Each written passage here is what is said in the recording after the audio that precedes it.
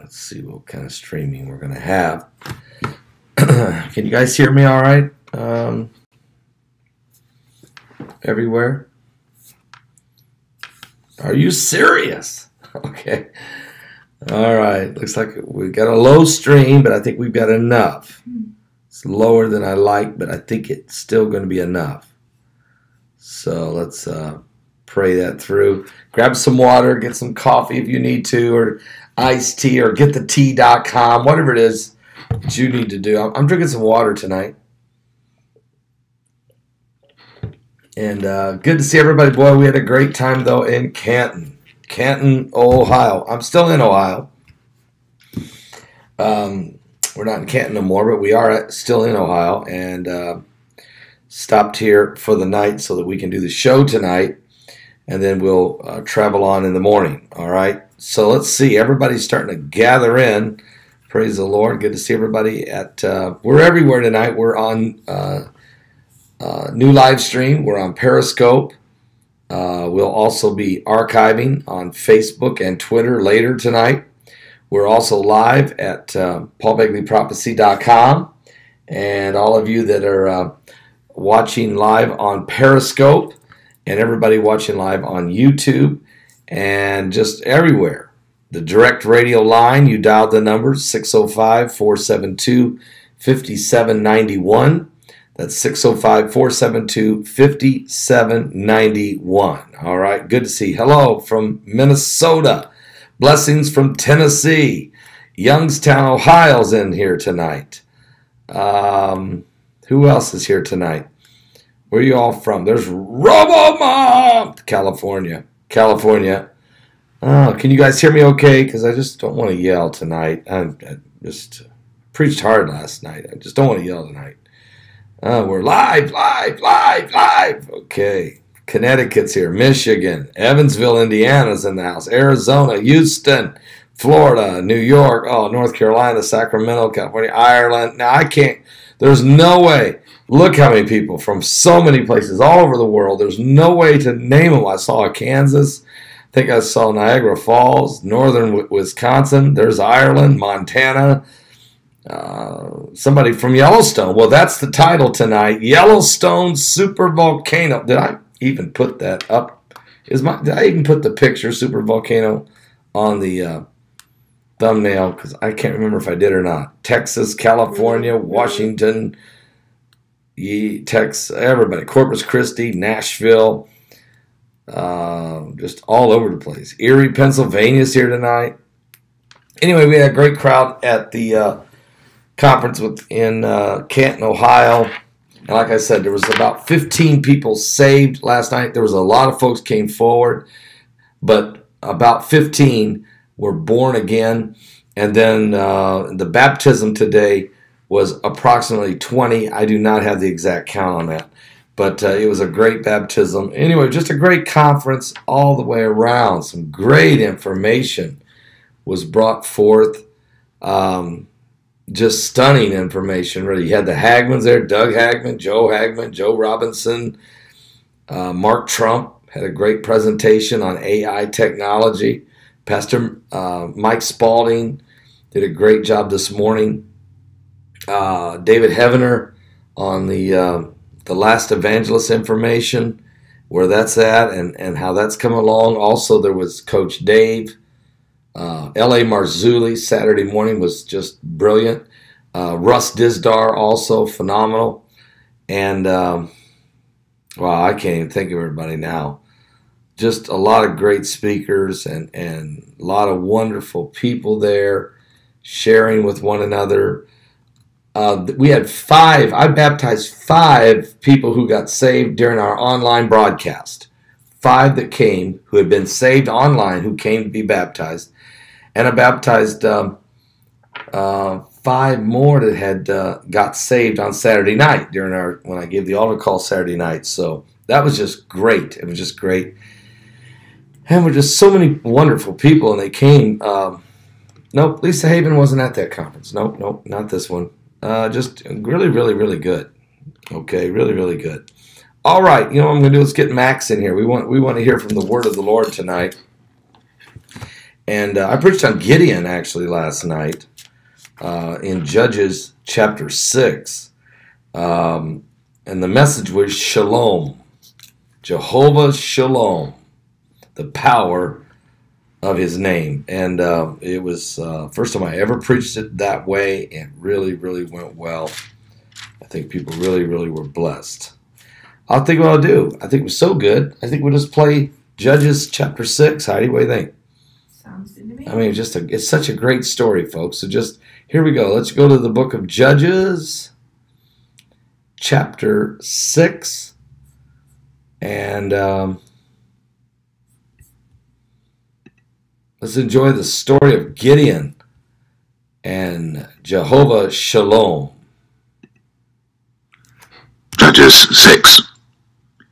And the children of Israel did evil in the sight of the Lord, and the Lord delivered them into the hand of Midian 7 years. And the hand of Midian prevailed against Israel, and because of the Midianites, the children of Israel made them the dens which are in the mountains and caves and strongholds. And so it was, when Israel had sown, that the Midianites came up, and the Amalekites and the children of the east, even they came up against them, and they encamped against them, and destroyed the increase of the earth, till thou come unto Gaza, and left no sustenance for Israel, neither sheep, nor ox, nor ass. For they came up with their cattle and their tents, and they came as grasshoppers for multitude, for both they and their camels were without number. And they entered into the land to destroy it. And Israel was greatly impoverished because of the Midianites, and the children of Israel cried unto the Lord. And it came to pass, when the children of Israel cried unto the Lord because of the Midianites, that the Lord sent a prophet unto the children of Israel, which said unto them, Thus saith the Lord God of Israel, I brought you up from Egypt, and brought you forth out of the house of bondage.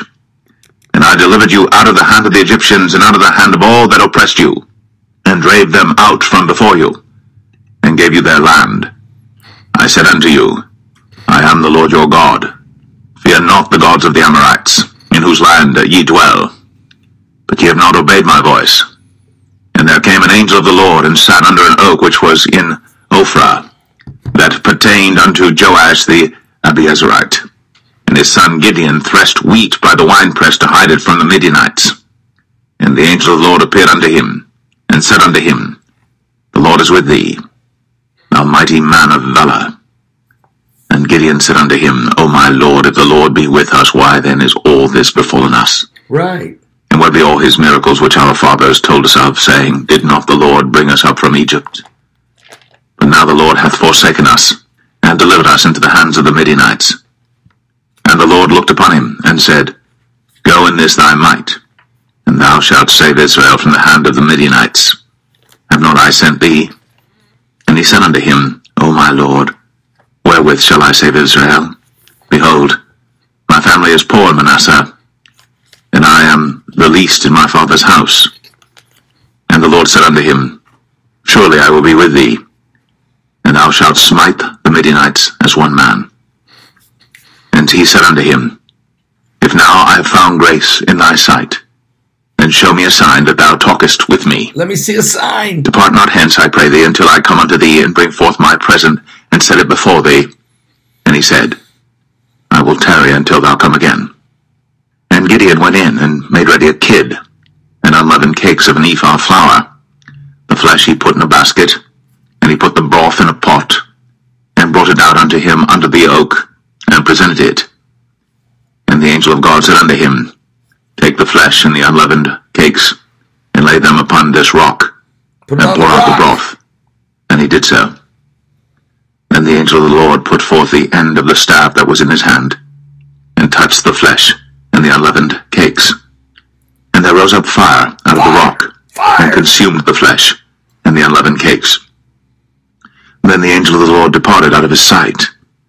And when Gideon perceived that he was an angel of the Lord, Gideon said, Alas, O Lord God, for because I have seen an angel of the Lord face to face. And the Lord said unto him, Peace be unto thee, fear not, thou shalt not die. Then Gideon built an altar there unto the Lord, and called it Jehovah Shalom. Until this day it is yet in Ophrah of the Abiezrites. And it came to pass the same night But the Lord said unto him, Take thy father's young bullock, even the second bullock of 7 years old, and throw it on the altar of Baal that thy father hath, and cut down the grove that is by it. What? And build an altar unto the Lord thy God upon the top of this rock, in the ordered place. And take the second bullock, and offer a burnt sacrifice with the wood of the grove which thou shalt cut down. Then Gideon took 10 men of his servants, and did as the Lord had said unto him.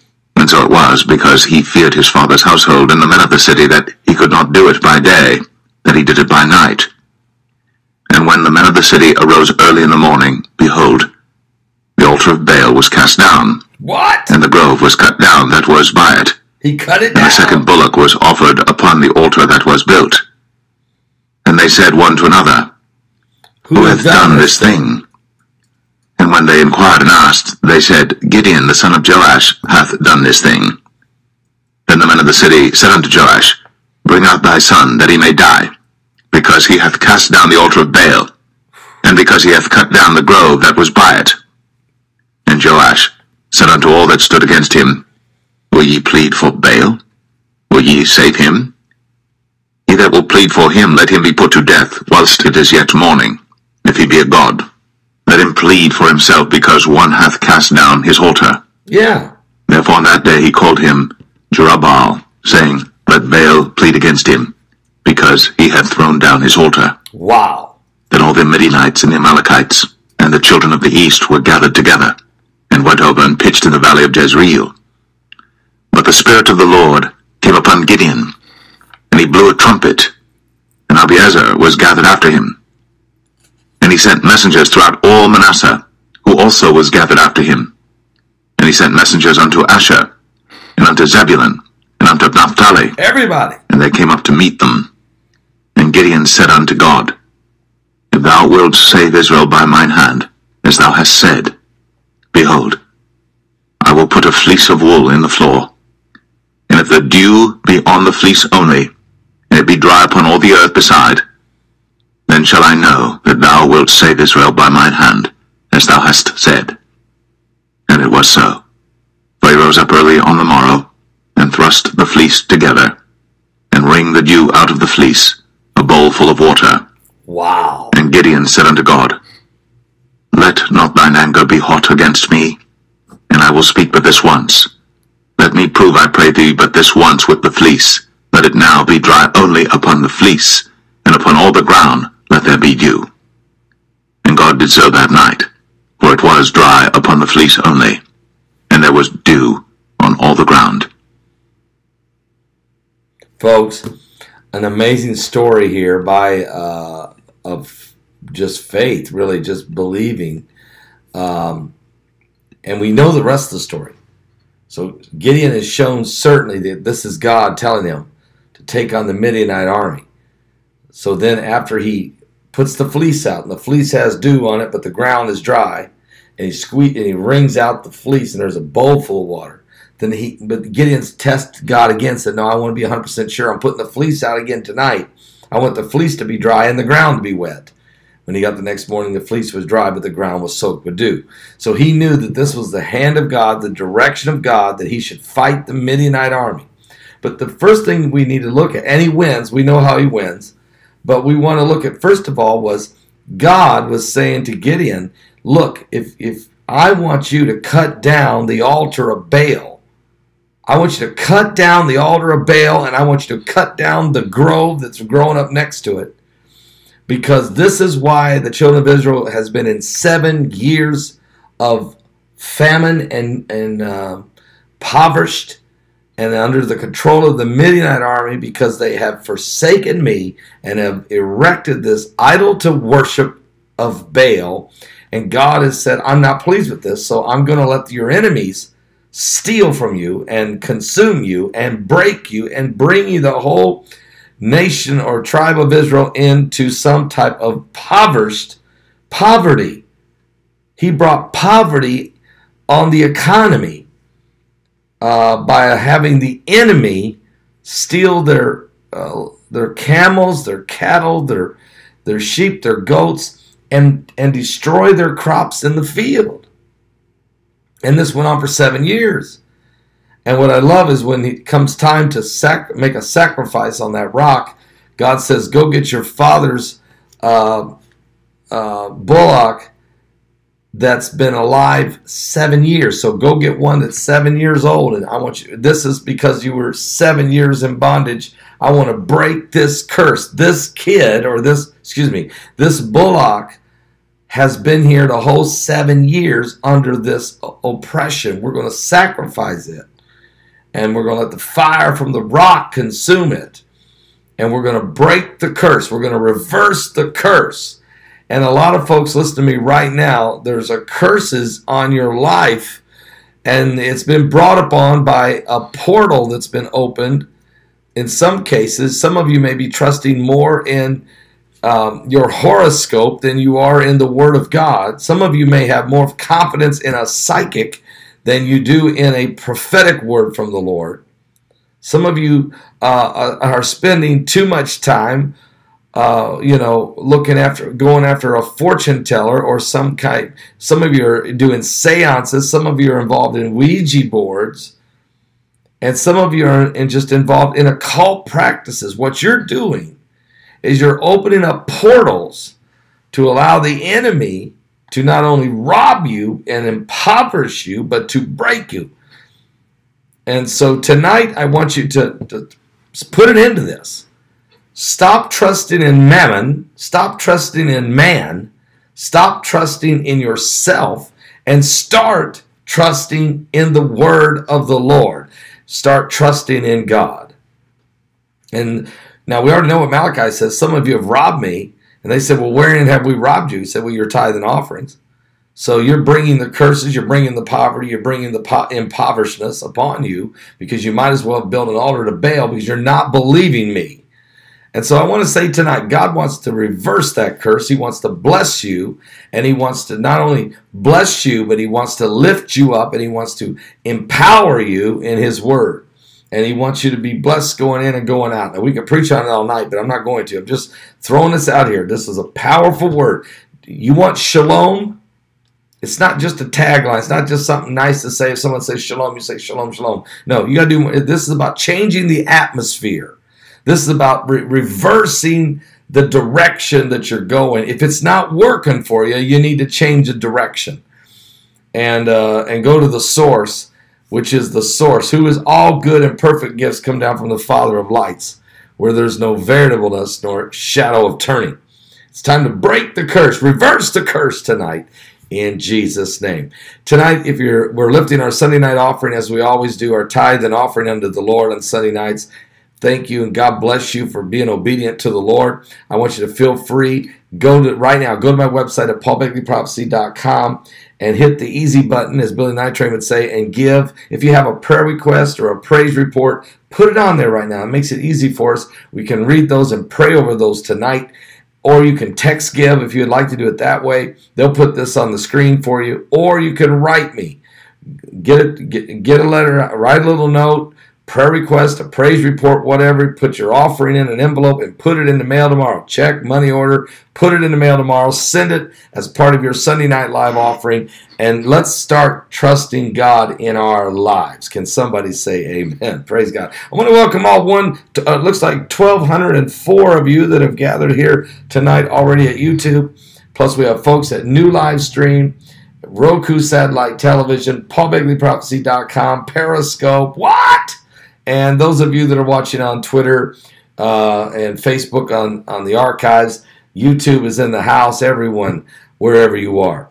Now, Yellowstone danger zone. Can we tell you what's going on? Yellowstone, hot spot. There's no doubt about it.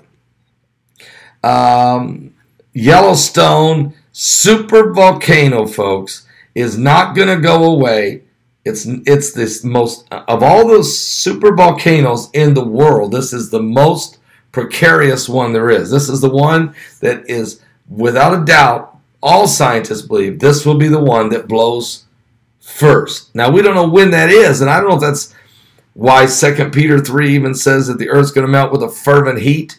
Is that part of it? Is it because Yellowstone blows? Is this what happens during the wrath of God, or is this before the wrath of God? You know, no one really knows. But let me tell you what the scientists are saying. We have a report on this. Yellowstone hotspot. Scientists have found the source of the super volcano's heat. Scientists say they have found the source. This article came out last night. A giant volcano lies beneath Yellowstone's National Park, and the heat powers all the hot springs and the geysers that are in the entire area. This deep underneath Yellowstone National Park is a super volcano, and that is the source of what makes the hot springs warm, hot, causes the geysers to blow, all kinds of stuff. Now, scientists describe Yellowstone as a hot spot marked by an anomalous high temperature. The intense heat produced by this hot spot is responsible for the melting of the crust and the formation of ballistic and rhythmic magma. The Yellowstone hotspot is fixed within the Earth's mantle and has long been suspected to be part of a mantle plume, an upwelling of abnormally hot rock within the Earth's mantle.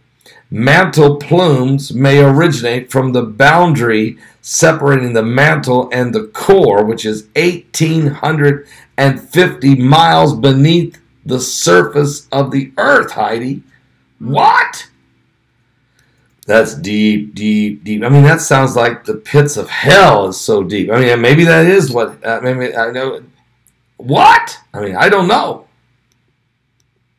To find evidence of the plume beneath Yellowstone, study researchers Peter Nelson and Stephen Grand from the University of Texas have used seismic tomography, a technique for imaging Earth's subsurface using seismic waves produced by earthquakes or explosions.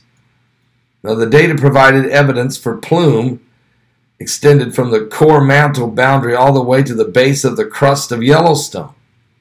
The model reveals a single narrow, cylindrically shaped, slow anomaly, approximately 350 kilometers in diameter. That's big, 350 kilometers in diameter, that we interpret as a whole mantle plume. The anomaly is tilted to the northeast, extends from the core mantle boundary to the superficial position of the Yellowstone hotspot. The researchers wrote in their study, which was published in the Nature Geoscience back in March, our results strongly support a deep origin for Yellowstone's hotspot. Yellowstone erupts about every 600,000 years, according to the scientists, and its next eruption could be catastrophic, cataclysmic, apocalyptic, of a biblical scale. A group of NASA scientists and engineers earlier revealed the idea of stealing the volcano's heat to prevent an eruption. If more heat could be extracted, the volcano may not erupt. According to NASA estimates, that cooling the volcano on its brink of an eruption by 35% could ward off the explosion. But how do you cool a supervolcano when the heat's coming from a core 1,850 miles below the surface of the Earth? If more heat could be extracted, the volcano may not erupt, said NASA, estimating that the cooling volcano is on the brink of eruption. The idea is to drill a hole into the side of the volcano, pump water through it. The circulating water would come back out heated 600 degrees. Heidi, is that scalding or what? Which gives enough time, though, to slowly take enough heat from the volcano and prevent the explosion. You would have to give the geothermal companies incentives to drill somewhat deeper and use hotter water than they usually would, said Brian Wilcox of NASA's Jet Propulsion Laboratory. The long-term benefit is that you prevent a future supervolcano eruption which would devastate humanity. Scientists, though, however, acknowledge that this idea of saving the Earth from a super volcanic eruption is far from perfect. I don't think they can do it. I'll be honest with you. I don't think they can do it. I don't think they can do it. I just don't. And what would it cost? And what would would you really accomplish anything? Do you really have a clue just how serious this would be? I just don't think that it would work. Okay, I just don't think so. But anyway, I'm not a scientist, so it's certainly it doesn't really matter what I think, but when I look at the Bible, I think I see where this event of the supervolcano in Yellowstone exploding, I can see where that would cause 2 Peter chapter 2. As a matter of fact, let's just go there for a minute, because I think we should read what's going to happen and then ask ourselves, could this be from the supervolcano that's in the United States? 2 Peter chapter 3 says, This second epistle, beloved, I now write unto you, in both which I stir up your pure minds by way of remembrance, that you may be mindful of the words which were spoken before by the holy prophets, and of the commandment of us, the apostles of the Lord and Savior. Knowing this first, that there shall come in the last days scoffers, and walking after their own lust, and saying, Where is the promise of his coming? For since the fathers fell asleep, all things continue as they were. Okay, so that's partly what they're going to say in these last days. All things will continue as they were from the beginning of the creation. Well, we know that's not true. For this they willingly are ignorant of, that by the word of God the heavens were of old, the earth standing out of the water and in the water, whereby the world that then was being overflowed with water perished. That's the flood that was certainly what happened in the days of Noah's flood. But the heavens and the earth, which are now by the same word, are kept in store, reserved unto the fire, against the day of judgment and perdition of ungodly men. But, beloved, be not ignorant of this one thing, that one day is with the Lord as 1,000 years, and 1,000 years as one day. That's why you can't predict the coming of the Lord Jesus Christ. You can't predict the rapture, because one day could mean 1,000 days to the Lord, or 1,000 days could mean one day. So no man knows the day nor the hour that the Lord's coming. Now you can see the day approaching based on the prophetic revelations, prophetic prophecies being fulfilled. Keep an eye on Jerusalem, the cup of trembling, the burdensome stone for all people. Keep an eye on Israel, that is God's prophetic timepiece. Watch all of the prophecies, Ezekiel 37, Ezekiel 38, Ezekiel 39, all these armies that surrounding Israel. And the eventual attack on Israel, it's going to happen. And how God's going to destroy the armies that attack Israel. And also keep an eye on Isaiah 17 and the destruction of Damascus. It's also found in Jeremiah 49, 23 through 27. And in that same chapter, keep an eye on the God breaking Iran, breaking its weaponry, breaking them down. And you can find that in Jeremiah 49, 34 through 39, where God says he will break the bow of Elam, or Iran. He will break the bow of Iran, and he will scatter the Iranians as he sends the four winds from heaven. Now, these are prophecies that you can see Iran, you can see Russia, you can see Turkey, you can see the Ezekiel 38, 39 prophecies coming together. The dry bones is why Israel become a nation. These are all happening. Then just go into Matthew 24, and it says, when they asked Jesus this question, As he was sitting on the Mount of Olives, they said, Master, can you tell us what is the sign of thy coming and the end of the world? Jesus hadn't even left yet, and they already want to know when he's coming back. And they want to know when is the end of the world. And Jesus says, false Christ and false prophets shall come, and they shall deceive many. Ye shall hear of wars and rumors of wars. See that you be not troubled, for all these things must come to pass. The end is not yet. For nation shall rise against nation, kingdom against kingdom. There shall be famines, pestilence, earthquakes in diverse places. And all of these are the beginning of sorrows. And then he goes on and talks about a lot of other things that's going to be happening. Well, back to Yellowstone. Let's read on here. Check this out. Here's what he says is going to happen.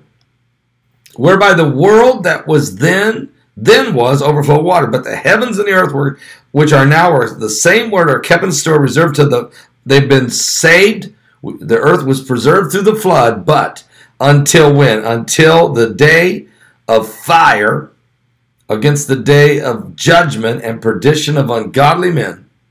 But, beloved, be not ignorant of this one thing, that one day is with the Lord as 1,000 years. 1,000 years is one day.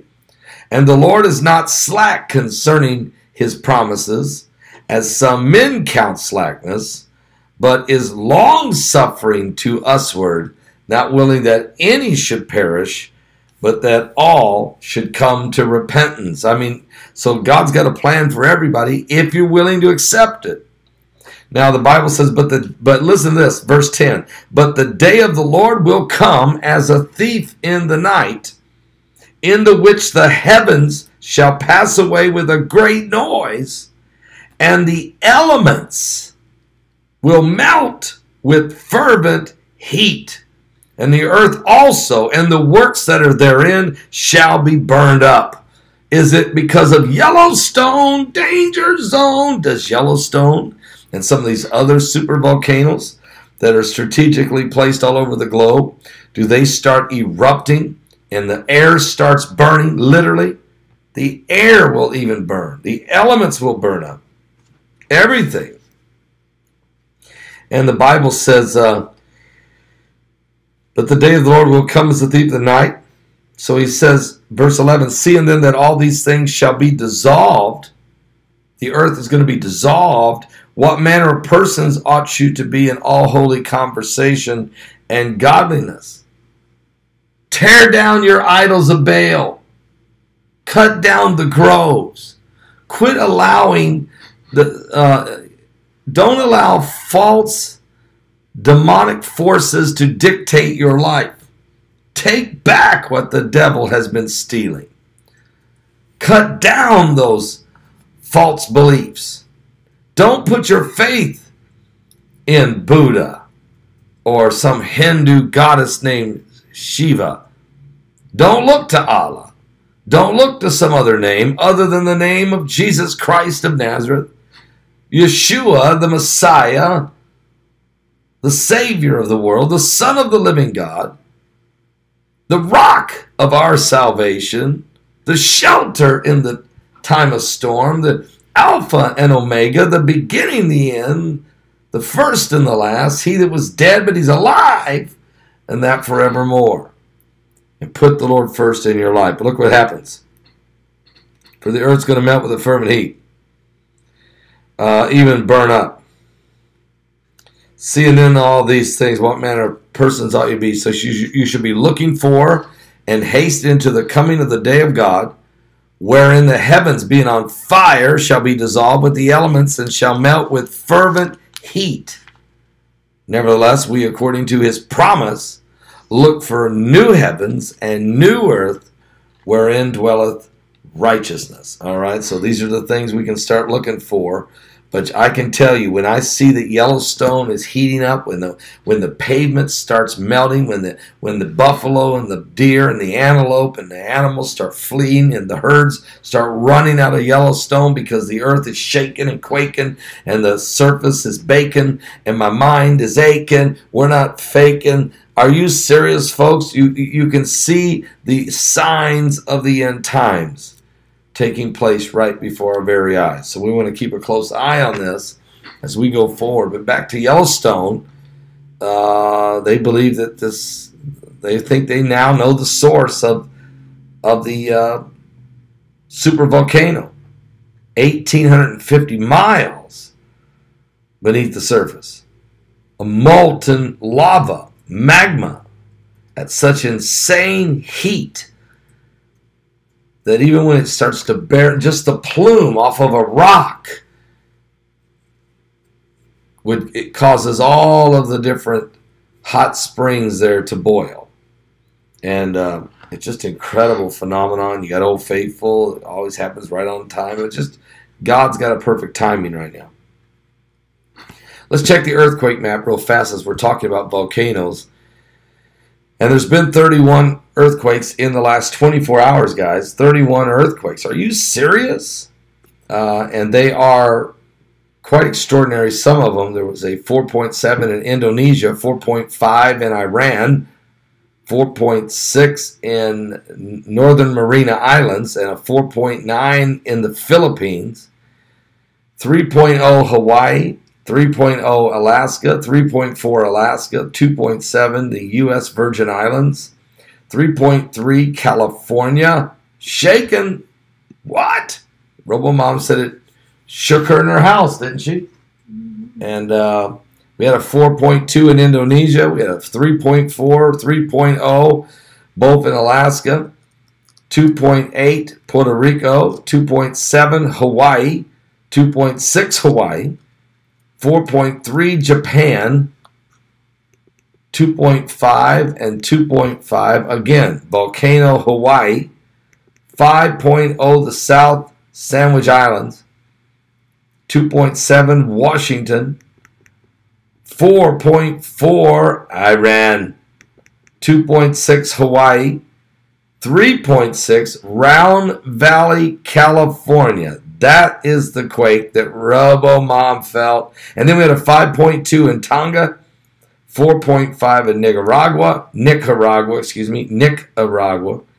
2.5 Hawaii, 2.8 Mexico, 4.9 Burma, 2.5 Mammoth Lakes, California, 4.6 Japan, and a 3.1 in California, making 31 earthquakes the last 24 hours all over the globe of significance. So we're keeping a close eye on all of those. Now let's talk about the solar winds, the solar flares, and then we're going to talk about the Tennessee shooter here in just a moment. He is still on the loose. We're going to talk about that zombie apocalypse shooter. But here's what's going on with the weather in space, actually. The solar winds are starting to slow down a little bit now to 439 kilometers per second. And there's all kinds of that interplanetary. Did you guys hear about this? Well, we talked about it, I think, on Friday. The interplanetary shock wave. Now, Eli Marzulli came up to me during the conference Friday night. He watched my YouTube video on the interplanetary shock wave. And let me tell you what the scientists say it was, and let me tell you what Eli Marzulli said that the New Agers have been waiting for. This is extraordinary.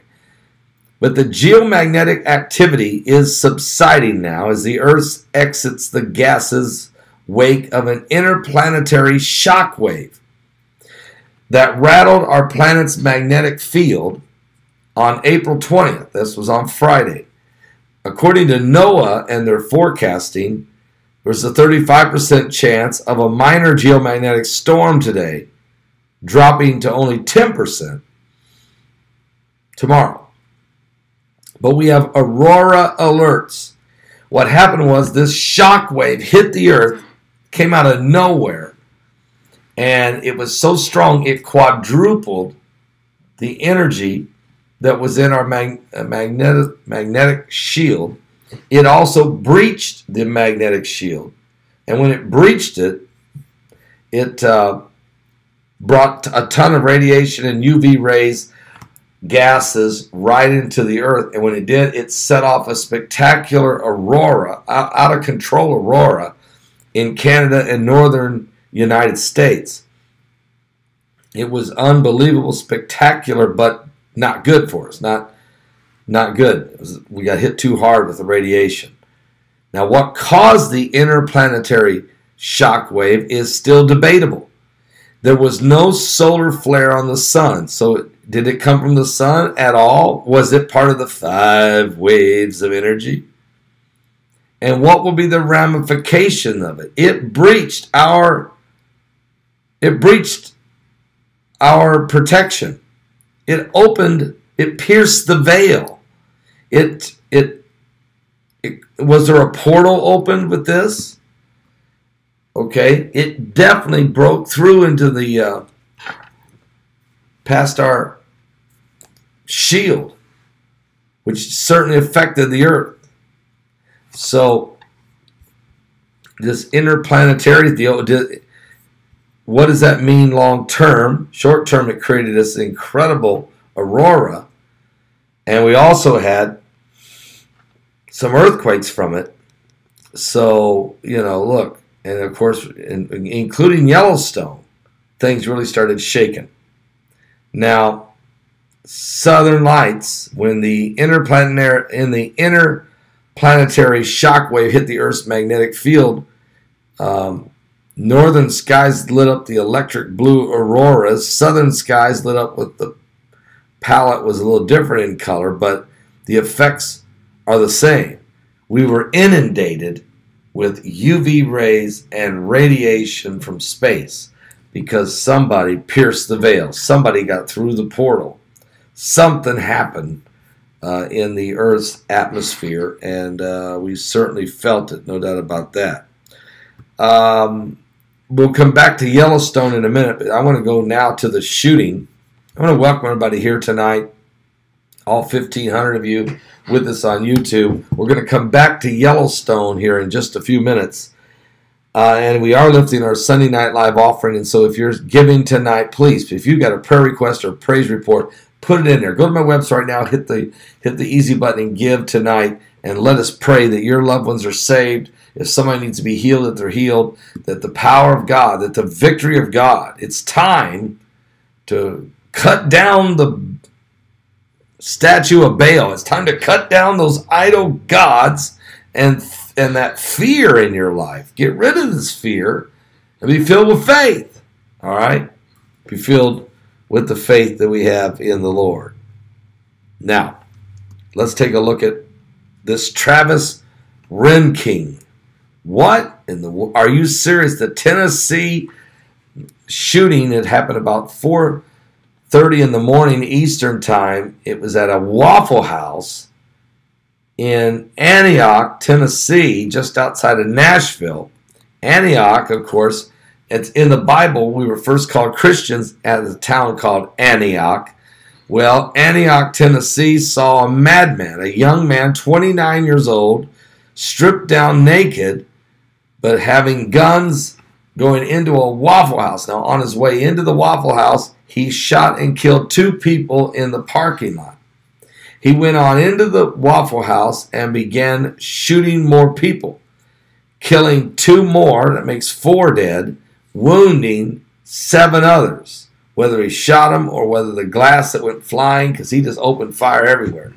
Now, if it hadn't been for this incredible young man, another 29-year-old who was in the bathroom, a customer, and he heard the shooting, he stuck his head out to see what was going on, and when he saw Travis Renking look down at his rifle, and look down at his, and I understand it was a rifle, or his gun, that this young man come barging out of the bathroom and tackled him and took his gun away and threw it on the other side of the counter.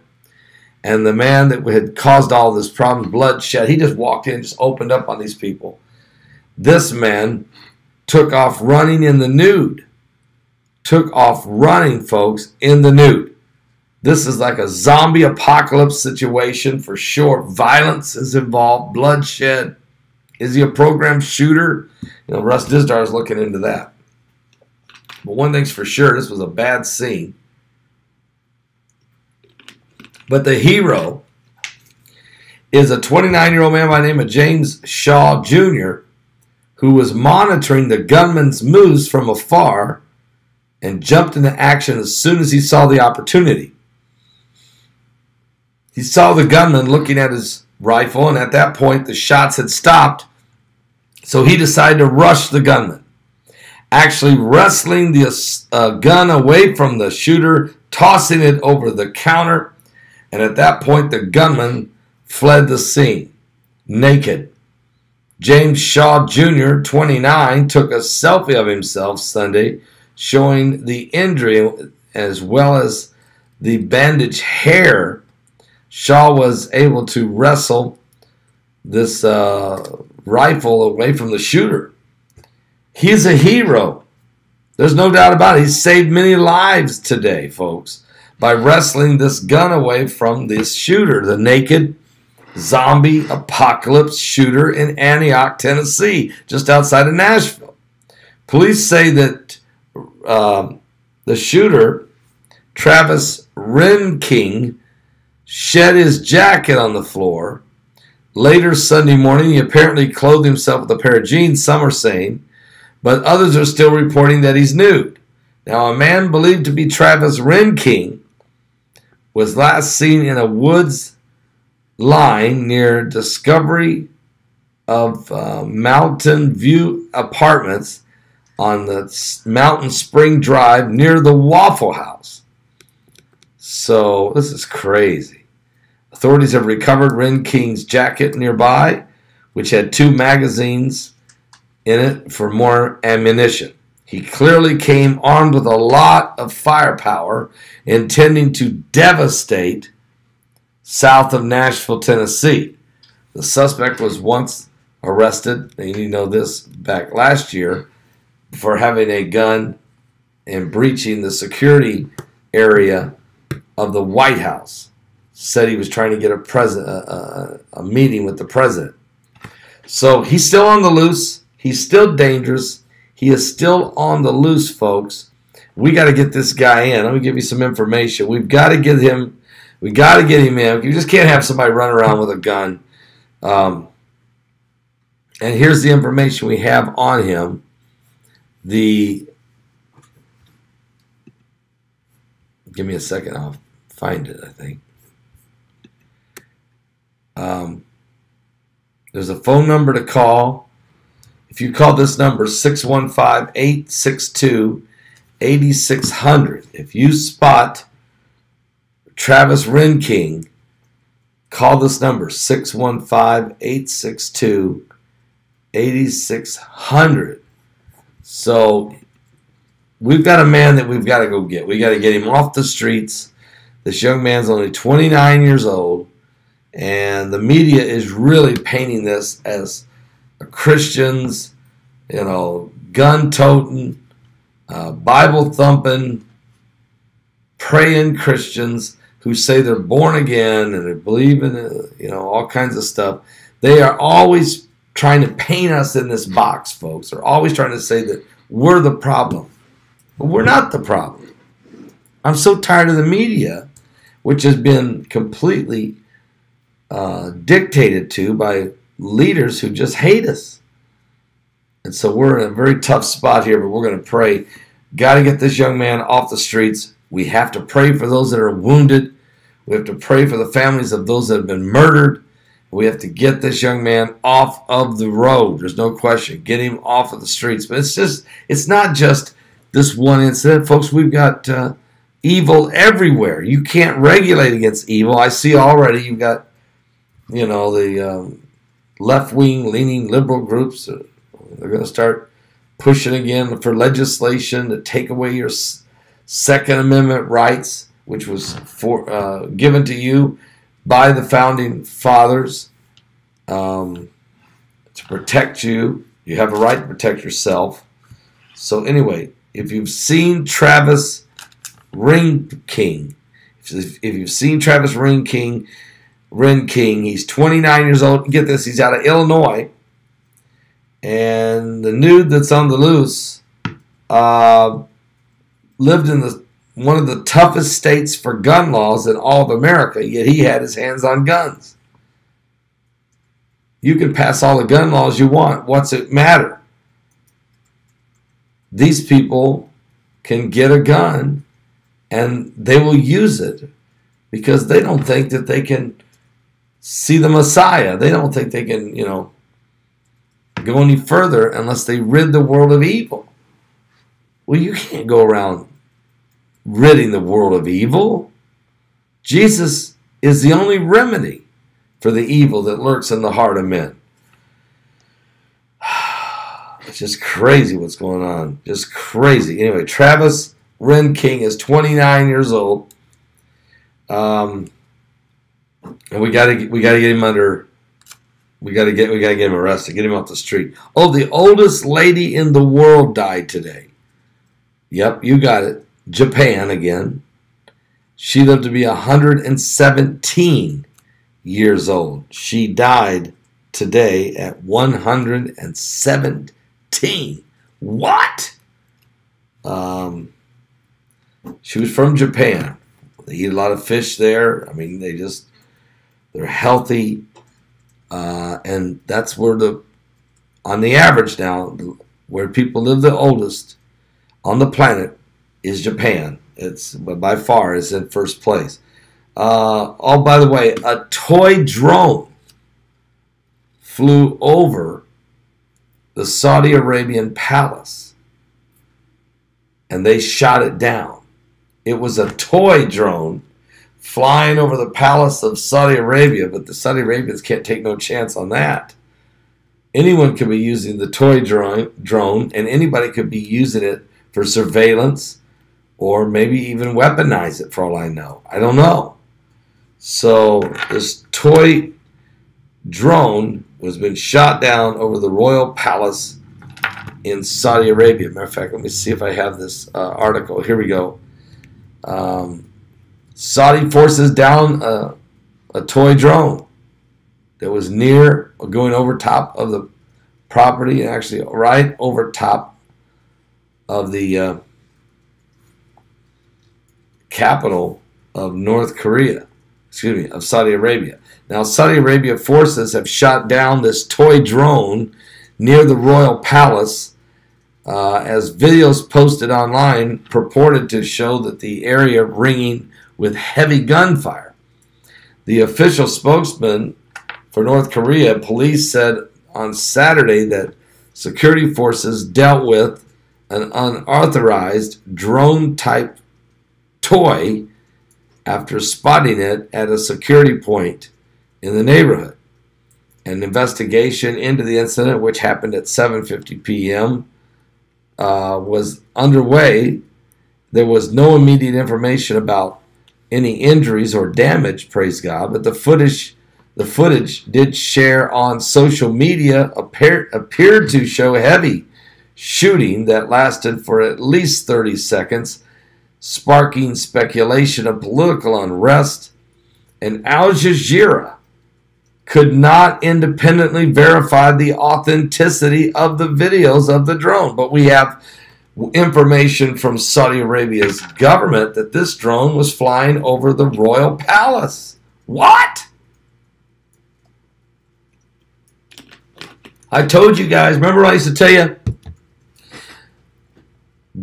I got drones over my homes. Somebody phoned home and James Comey, his homies, and his phony testimony. Now we got drones over our homes and the NSA. What do you say? The TSA. Everybody's listening to everything we say. I mean, seriously, guys. Are you serious? Every move you make, every step you take, every breath you take, they are watching you. It's being recorded. You're being identified. Somebody testify. They don't want you to live or die. What? Everybody's being put in some kind of category. Everybody's being profiled. Everybody's being identified. Everybody's being profiled, being put into. It's all in the computers. It's in the cloud. Okay, they put it in the cloud, Heidi. Jesus is coming back on the clouds, not the Microsoft cloud either. He's coming back on the clouds of glory. But I mean, are you serious? What is going on here? I mean, this is America, right? I mean, I think it is. It's supposed to be, although it doesn't. Sometimes I wonder. You know, that's what Mark Trump was talking about today. How that the AI technology is messing up everybody. I mean, it's breaking. Let me just say this: AI technology is a breach in your privacy. And and he started talking about the mark of the beast. He started talking about the image of the beast, that they're going to be able to make an image of the beast that can speak, that can cause as many as don't take the image of the mark of the beast can be put to death. I've been saying this for how many years, and now here's Mark Trump, an expert in AI technology, bringing up the same point today in the conference. I mean, are you serious?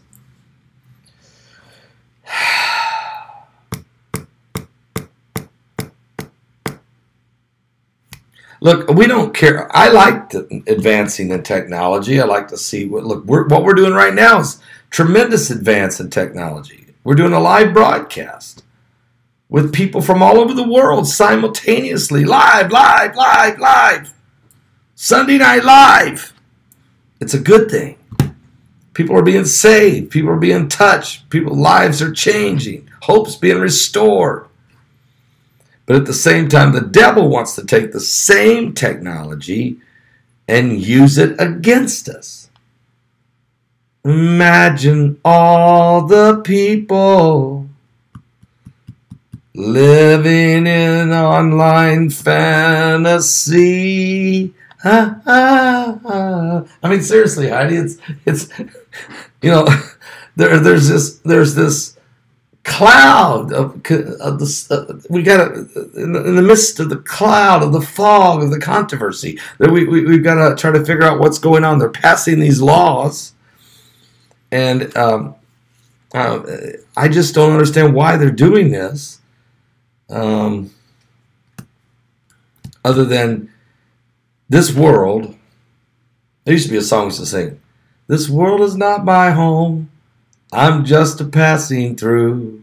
My treasures are laid up somewhere beyond the blue. The angels beckon me at heaven's open door. And I think, and I can't be at home in this world anymore. Okay. I mean, it's just crazy. It's just it's just an insanity. We got toy drones over our homes, and they're listening to our phones, and all them.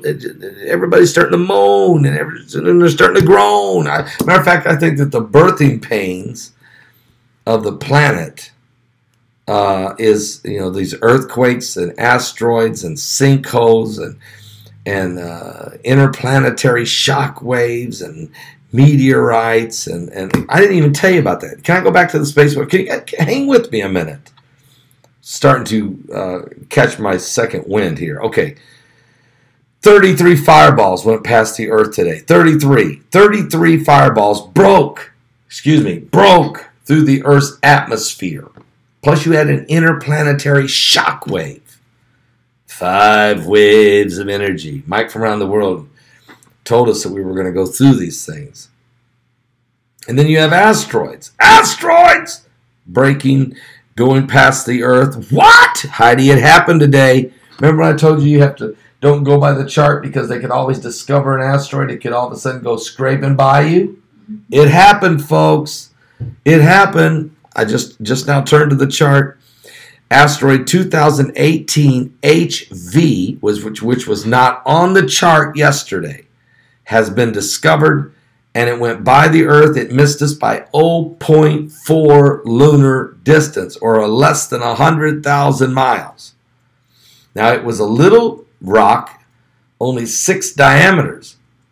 But if it would hit us, it would have been a catastrophe. Wherever it hit, it would have caused a catastrophe, even that small, because the speed and the impact, and we could have caused a tsunami or an earthquake, certainly would have brought radiation, sonic booms. It could have devastated buildings. It just depends where it landed.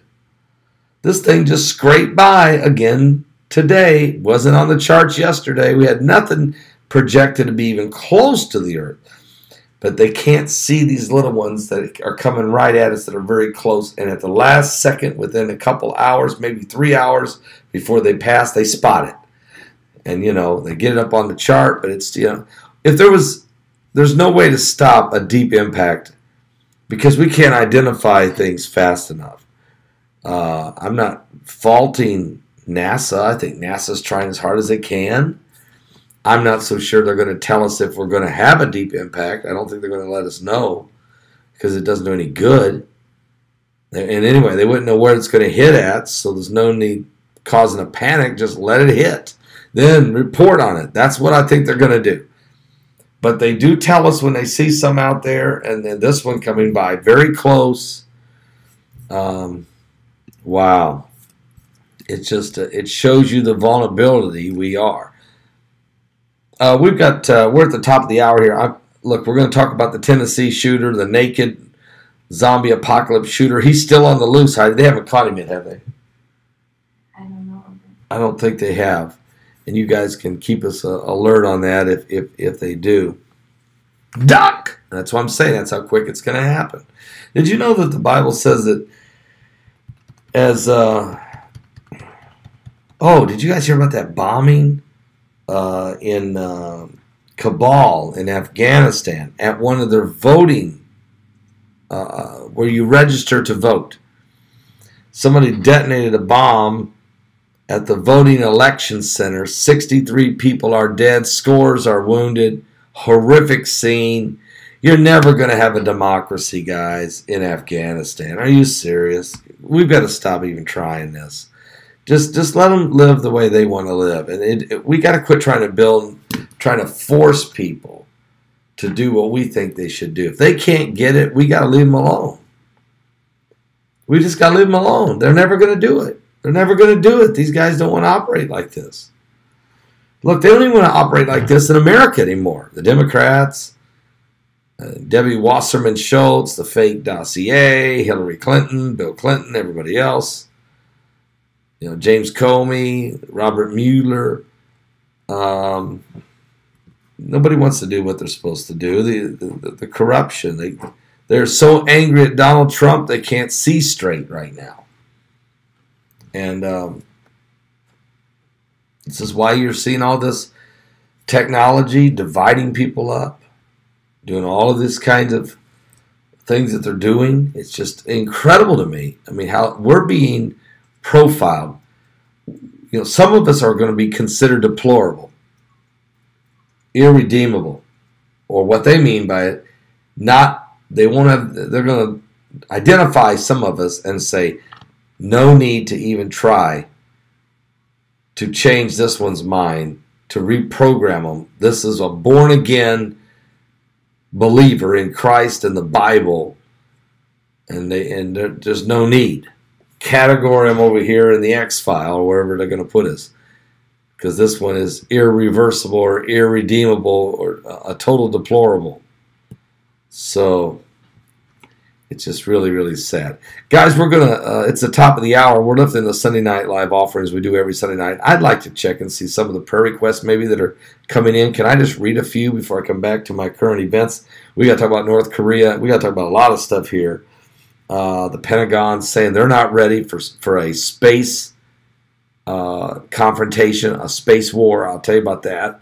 But let's go to check on the prayer requests that are coming in tonight as people are giving their Sunday night offering and their tithe and offering and just being obedient to God. And we do this and God is blessing. Folks, we met so many people this weekend who are part of our online church, people that have been in our chat rooms. We got pictures. We met 4 students of our online school. it's just incredible to me.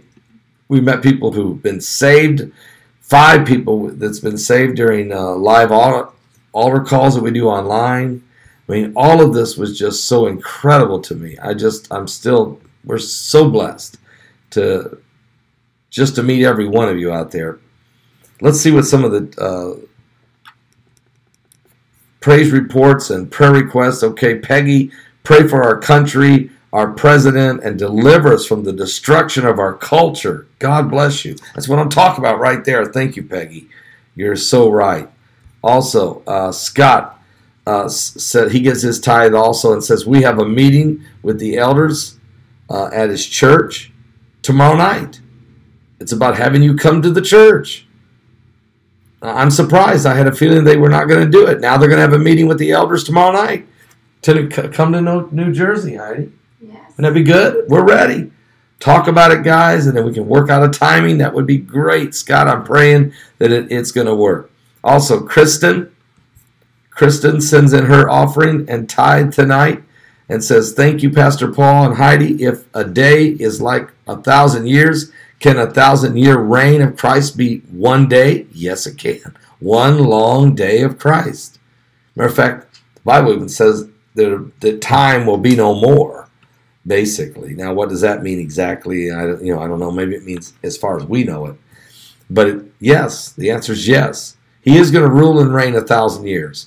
Or it could be one big day. Or also, I'm a coffee lover like you, but years ago I switched to organic coffee due to the pesticides sprayed on the regular coffee. These wreak havoc on your nervous system. Also, for as much coffee as I drink, that's not good. But also for all the allergies, you're right. I know you're right. And the asthma sufferers, look into these food-grade hydrogen peroxide humidifiers. This is helping my family tremendously. So please tell your listeners who are sick out there with all those diseases to look into natural alternatives which the Lord has provided. All right. Well, we're going to do that. Shalom, shalom to you as well. Kristen, Sandra Lee.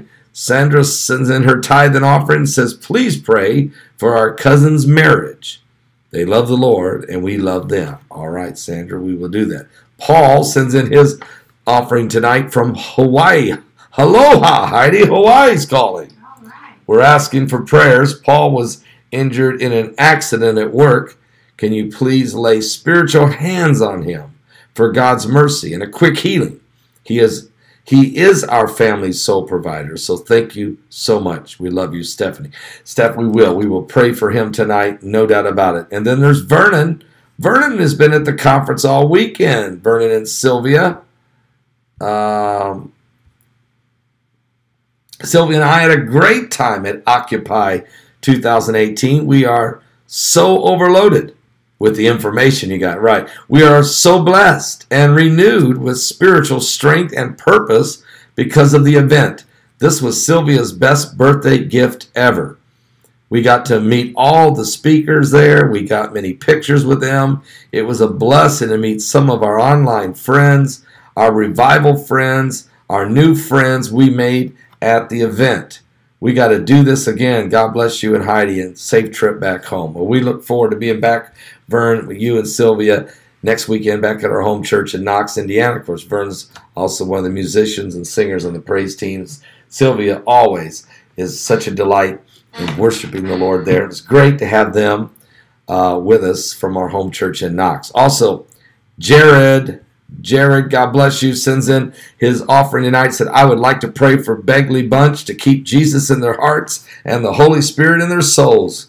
Keep fighting a good fight. Well, thank you, Jared. We agree with you in prayer on that in Jesus' name. Pamela says, as she gives her offering, just give Jesus the praise. All right, Pamela. Praise God. God bless you, Brandon, for your offering. God bless you, Susan, for yours. Gary also sends in his and says, bless you and Heidi on your travels and Israel, in these end times. We're real close, aren't we? Yes, we are, Gary, to answer that question. Yes, we are. And then there's Vicky. Vicky sends in her love offering tonight. She says, God bless you, Pastor Paul and Sister Heidi. Please pray for my dad. He fell. He had to have a partial hip replacement. He had to have 2 units of blood today. He's having a lot of confusion. Please, and you know what? God bless this amazing. This is Vicky of Missouri. Vicky of Missouri, okay? So, Vicky, we're going to be praying in Jesus' name for your father. Rebecca sends in her tithe and offering, says, I drive a lot for my job. A lack of respect for the law by other drivers is starting to take its toll. You know, you're right. So please pray that I do not develop road rage. Amen. Don't do this. Don't do this. This is a serious prayer request. I'm starting to hate driving, and this impacts other areas of my life. You know what? You're being honest, Rebecca. You're being honest in this. And it is a serious concern. It seems to me like there's more aggressive drivers than ever before, taking chances, going in and out of lanes. You know, a lot of aggressive drivers. And I do pray for your protection out there. And stay calm. Just stay relaxed. Keep just driving and let Jesus take the wheel. Okay, just let Jesus take over, all right? Oh, praise God. But I will pray. It is a serious request, and we are praying for you. And then there's Kenneth. Kenneth sends in his tithe, says, thanking God that neither one of our grandsons was injured in a school shooting at the Forest High School here in Ocala last Friday. And guess what? I didn't even know about that, Kenneth. Did you, Heidi? No. School shooting down there in Orlando, Florida. In Ocala, Florida. So, praise God that your grandsons weren't injured in a school shooting there. Pray for a complete recovery of the young man who was injured, and that the shooter will find Jesus. You know, this is getting crazier by the minute, the shootings. Praise God. And then there's Tatiana and Rick out there in Washington State saying, God bless, as they give their tithe and offering, Rick and Tatiana. And then there's Deborah. And Deborah says, she gives her tithe. She says, prayer request, Pastor and Heidi, please pray for back strength for my husband, Ryan, so that he may get through the next 5 years without another surgery. This is when he plans to retire from a back-breaking job he's done for 45 years. He's got 5 more years to go, Heidi. Wow. Deborah, we're going to pray for him. Bless him in Jesus' name. Also, Jeremiah and Ian sends in a tithe and offering, and so does Debbie, so does Dawn, so does John, Richard, Judy, and just God bless all of you. Keith sends in his tithe and offering, says, please accept this as my tithe and offering. God bless you, Pastor Paul and Sister Heidi. This is Keith in New Hampshire. God bless you, Keith. Also, there's Carol, and there's Chris, and there's the photonic systems, also Lori and Kimberly, praise God, and Cindy and Ronald. There's also Crystal, and God bless you, all of you. Crystal, I see that, hang on one second. Crystal's got a prayer request here. Let me get that one if I can. And says, love you, Pastor Paul. Kind of miss your old intro to your program, the one that featured the lady's voice. Yeah, I kind of miss it too, you know. It was from Revelation chapter 7. I miss it too. Yeah, I could play. I can't play her intro because that intro was actually part of our Blog Talk Radio when we used Blog Talk Radio. And we had that downloaded onto that. And when we went off Blog Talk Radio, that intro went away as well. But you know what? We can play that scripture that was read. I can let Max read it. It's the same scripture that she read, and so we'll try that again. Okay, we'll try that again. Maybe tomorrow night. How about that? How about Monday night? We'll try it on Monday night. If you're around, be listening. We'll read from that. We'll let Max read from that scripture. Okay. Thank you, though. Praise God. That was the voice that you're referring to, is Sister Devorah. Who read that for us. Praise the Lord. So as you're giving tonight, just feel free and give. We're going to be praying for more prayer requests as we go forward. And we just praise God for each and every one. The Lord may bless every one of you in Jesus' name tonight. God's so good, and his mercy endureth forever. Let me go back to some of the current events that is going on right now around the world. That's kind of shocking in a lot of ways. If you're wondering about Yellowstone, I want to go back to that for a minute, because Yellowstone, they're concerned the next eruption could be catastrophic. A group from NASA scientists and engineers earlier revealed the idea of stealing the volcano's heat to prevent an eruption. Get this. If more heat could be extracted, the volcano may not erupt, is what they're thinking. Now, NASA estimates that cooling the volcano on its brink of an eruption by 35% could ward off the eruption. But how do you cool a volcano that deep into the earth? The idea was to drill a hole into the side of the volcano, pump water through it. The circulating water would come back out, of course, heated over 600 degrees, which, given enough time, could slowly take enough heat from the volcano and prevent an explosion. You would have to give the geothermal companies incentives to drill somewhat deeper and use hotter water than they usually would, said Brian Wilcox of NASA's Jet Propulsion Laboratory. But the long-term benefit is that you prevent a future supervolcano eruption which would devastate humanity.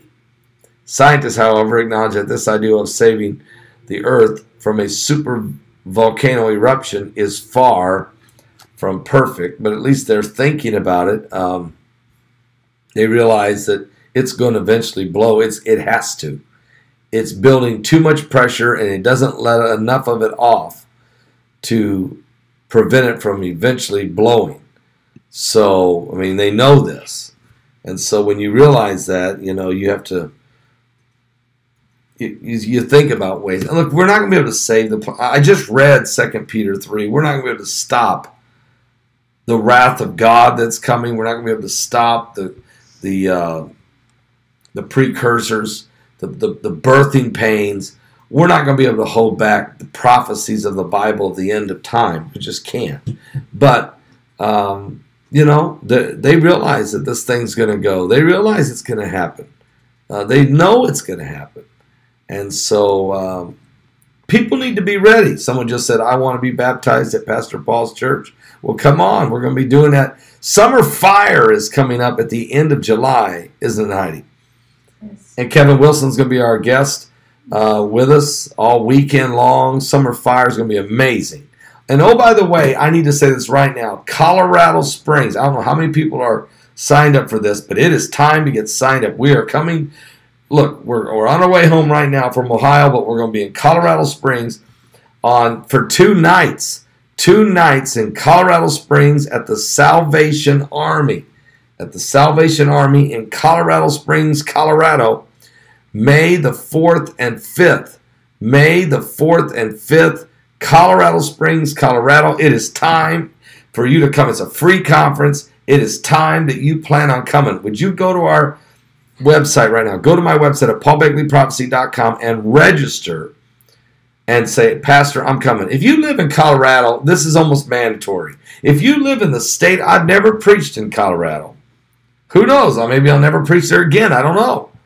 I don't know how much time we have left. I'm trying to make my way around to all the states, and I figure that's going to take me a few years. I'm working on it. But we're finally coming to Colorado. You guys have begged us to come. Here we are. And so everybody that watches us in Colorado, Denver, and all of you in Colorado Springs, everybody in surrounding around the state, if you can get there, make it an effort. Make the effort to come. We want to meet you. We want to be with you. We want to worship with you. We want to have the power of God. I want to be able to shake your hand and give you a hug and say welcome. It's coming up May 4th and 5th. May 4th and 5th, Colorado Springs, Colorado, at the Salvation Army in Colorado Springs, Colorado. That's going to be a Friday night and a Saturday night. Heidi, is that right? And you want to be there. You just absolutely want to be there. So get registered tonight. Get registered tonight if you're coming. If you live in any of the surrounding states, I mean, if you're living up there in Nevada, or you're living in Idaho, or you're in Wyoming or Montana, or the Dakotas, it's time to get here. It's time to get to Colorado Springs, Colorado, coming up May 4th and 5th. It will be powerful, and we truly look forward to seeing all of you guys there. It's going to be great. And what else is going on? I got to say real fast here. We'll come back to, so we're going up there to where close, not real close to Yellowstone, but I just want to get a little close over there and see what's going on, okay? We really want to see what's going on because, wow. Oh, by the way, back to Saudi Arabia for just a second. Saudi Arabia, besides the drone, I mean, there's a threat on the capital of Saudi Arabia. There's no question about that. There's no question about that. The Houthi rebels who are funded by the Iranians, they want to blow up the Black Stone. They want to destroy Mecca. They want to put an end to the Saudi Arabian Sunni Muslim style of Islam, because these radical Shiites want to be in control of Islam, and they want to blow up Jerusalem. They want to wipe Israel off the pages of history. They want to do the Psalms 83. And so this is why we hear a lot about Saudi Arabia going to war with Iran, that eventually it's going to happen. With some of the different countries are going to side on different sides. But it's going to be crazy what's coming. There's no question about it. It's coming. Let me tell you something else that's going on. We got to talk about North Korea. So, Donald Trump is the president of the United States. He is really pushing hard to get the North Koreans to lay down their nuclear weapons, to denuclearize. And the fact that Kim Jong-un has announced on Friday that he has shut down the main missile testing facility, and that he's willing to denuclearize. He's willing to denuclearize. But to do it, he needs to know that he's going to be safe. So he's already starting the negotiations. The deal is already being worked on, folks. President Trump has been tweeting on Saturday and again today how that North Korea is ready to denuclearize, that North Korea is ready to come to the table, that President Trump and North Korea's leader Kim Jong-un are going to have a summit. This is coming up, I think, in late May. They're saying now late May, early June. So it looks like the U.S. Embassy is going to open in Jerusalem before Trump meets with Kim Jong-un. I thought maybe he would meet with Kim Jong-un first and then the embassy, but it looks like the embassy is going to be first, then the meeting with Kim Jong-un. But the negotiations has already begun. Mike Pompeo, the CIA director, soon to be the Secretary of State, he's already doing the job of the Secretary of State. He already went to North Korea. He already met with Kim Jong-un. And so, look, I take everything like this. I'll be honest with you, eyes wide open here. I'm coming in eyes wide open. I realize that Kim Jong-un, you can't trust what he says exactly. But if he does agree to do this and allow U.S. and maybe other neutral countries, inspectors, to keep coming in to make sure he's not refiring up that nuclear system, and if he's willing to play by the rules, the United States of America will help the North Korean people. And not just the United States, but I'm sure the Japanese and the South Koreans and the Philippines and Vietnam and China. And there's no doubt in my mind that China, and I had a discussion with a guy last night who would certainly know that China is saying to Kim Jong-un, look, you're going to have to, look, Trump is not playing games. He will smack you. And he's already hurting us now with the trade war. Okay? So you can see all the battleships, you see all the nuclear subs. He's sitting right off your shore. He's got 28,000 troops sitting right next door to you. And this ain't George W. Bush. This isn't Bill Clinton you're dealing with. This isn't Barack Obama you're dealing with. This isn't the establishment presidents that you're dealing with. You're dealing with a guy who's just sick and tired of seeing America threatened. This guy doesn't care what the company line is. He doesn't care what the New World Order or the global elitists think he should do. This guy don't care. So you're going to have to lay down your guns. We've got your back. You're killing us with our trade. We can't deal with Trump. And this is China now. China's got to be saying that. They're going to be saying, look, we can't, you're giving me a migraine over here. You're going to have to lay down your weaponry. We will protect you. We will protect you. But, and he'll give you money and help out. You're going to have to just stop it. Okay, so I think that's what's happened. President Xi Jinping has finally gotten Kim Jong-un in a headlock and said, this is what you're going to do. And now Kim Jong-un realizes that he doesn't need to shoot any more rockets off or blow up any more nukes underground, that it's time. But I hope the United States, besides just getting him to lay down the nuclear ambitions, I'm hoping that also we can discuss some human rights issues. The way the people in that country are being treated, the way they're being starved, the way Christians are put in prison and tortured. I think we got to bring up some of this stuff. And I'm not saying let him stay in power. Okay, you can't just, if you can get him to do what we ask him to do so he's not a threat to the world, he can stay in power. We'll help his country and try to help him financially. But he also needs to take a look at his human rights, especially his absolute insanity when it comes to religious tolerance. There is none there. There's none there. It's him. You have to worship him. Basically, North Korea lives under the mark of the beast already. They're already under the mark of the beast. If he's the beast, and they're under it. And it's not the mark of the beast of Revelation yet, but certainly they might as well say they're in it. And he's been in power now 7 years. He went in power in the year 2011. And that country was already a mess before he got in power. Now it's even worse. And so let's keep a close eye. But anyway, Trump's excited about where he's at with this thing. He sees a chance to maybe solve this. And let's pray that he can. Guys, I'm going to ask you a question. Have they caught this Tennessee shooter, Waffle House shooter, the naked shooter, the zombie apocalypse shooter? I'm going to check and see what the latest here in the last hour or so. Do we have any updates? He is still loose. The last I checked an hour ago. Everybody's trying to find him.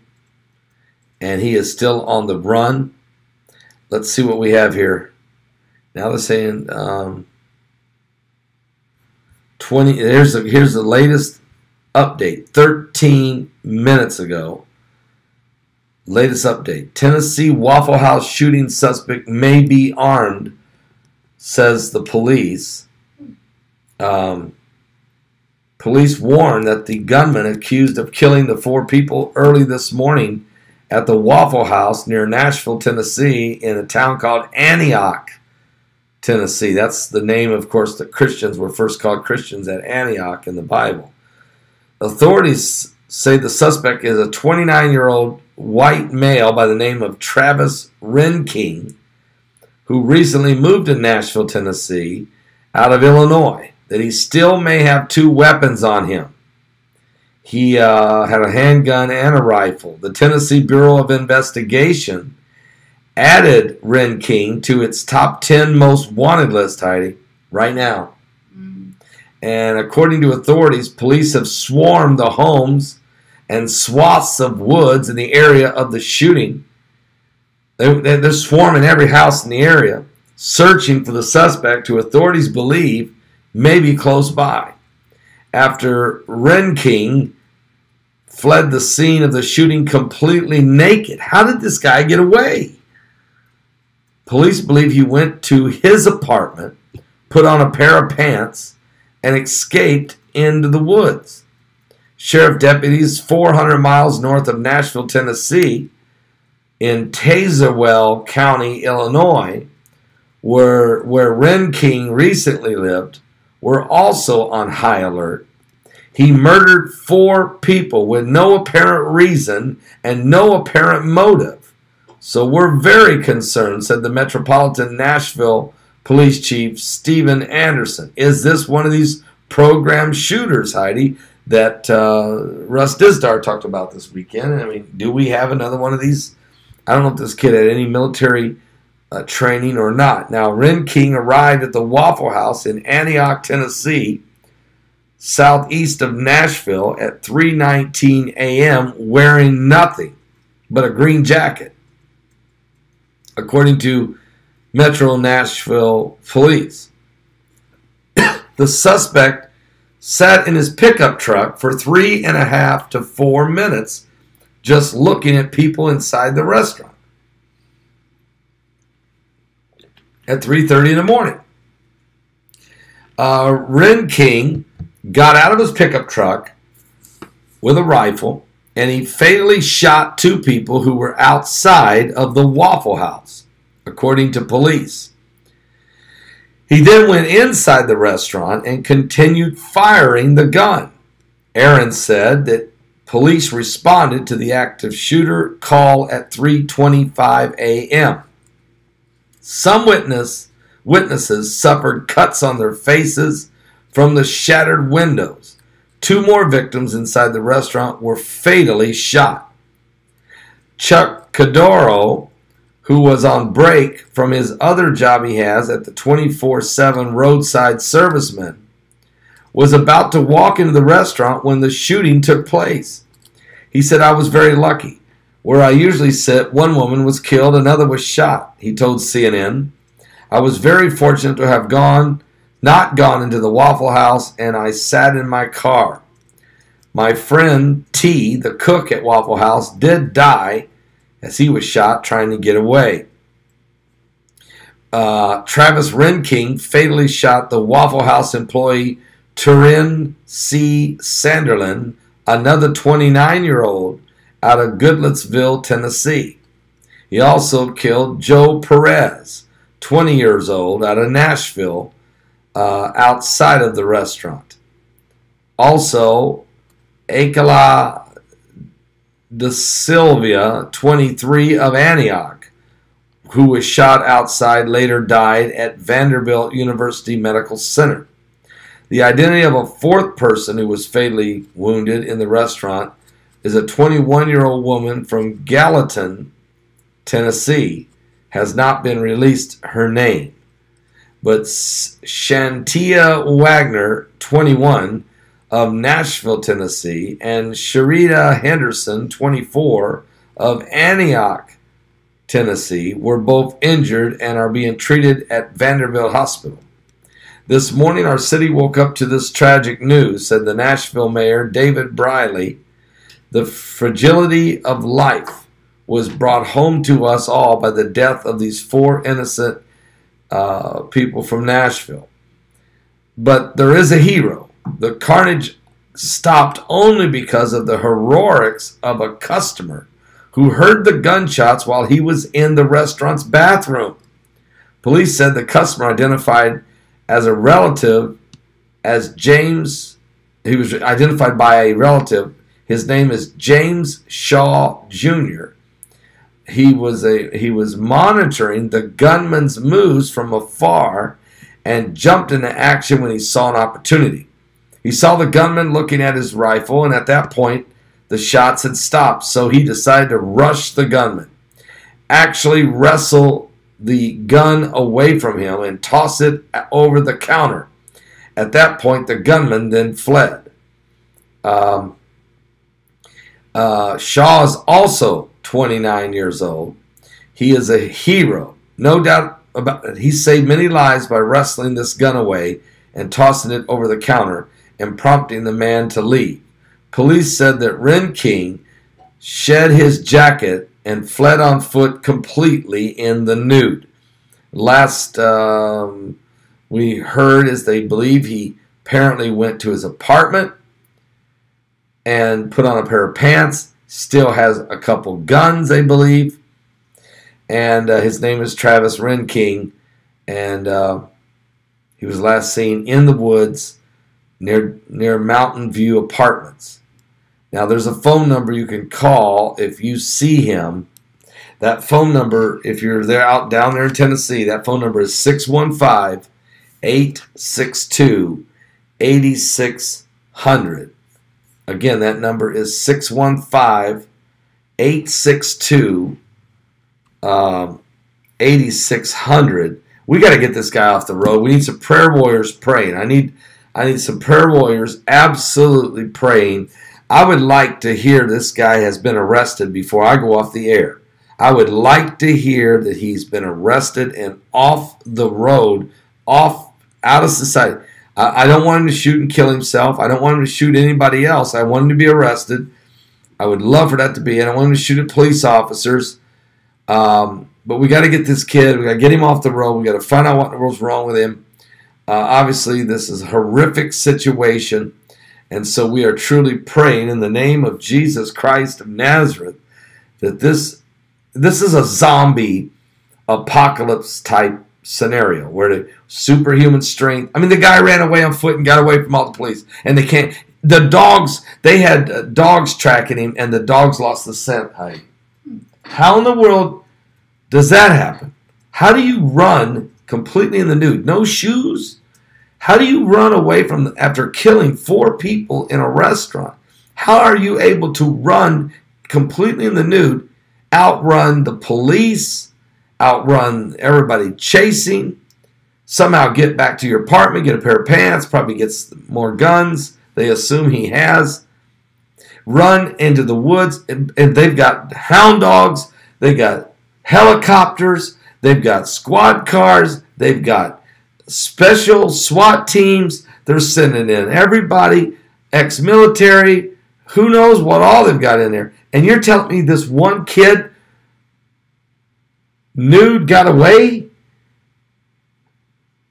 It just is he a shooter? Is he a program shooter? Is he a program runner? Is he an MK Ultra? Is he Jason Bourne? I mean, who is this guy? And how in the world do you do that? But again, when you look at I was preaching out last night about the zombie apocalypse. I was preaching about how, Legion, how he roamed the tombs, naked, with superhuman strength, and if couldn't contain him. Again, violent.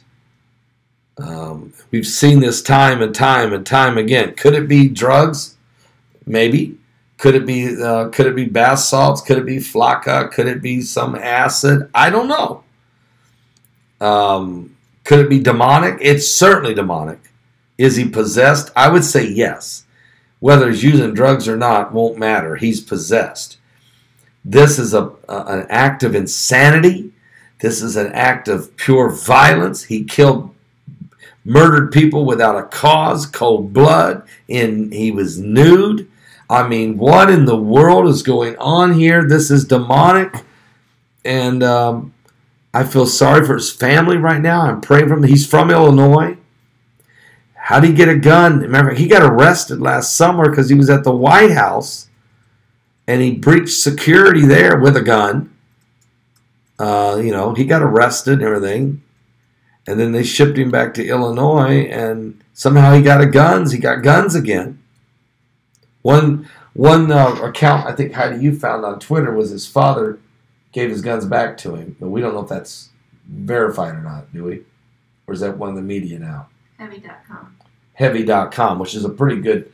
Can I check it again? Should we check it again? There might be an update there. A lot of times, these guys are good. We'll go there right now and see. Let me see. Give me 1 second here.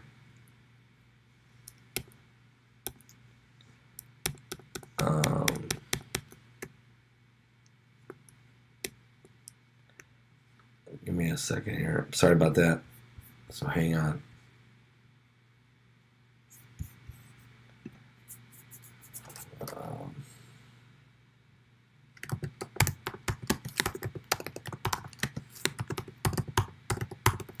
Hang on once. I know this is live and I'm researching on the fly, but let's do this.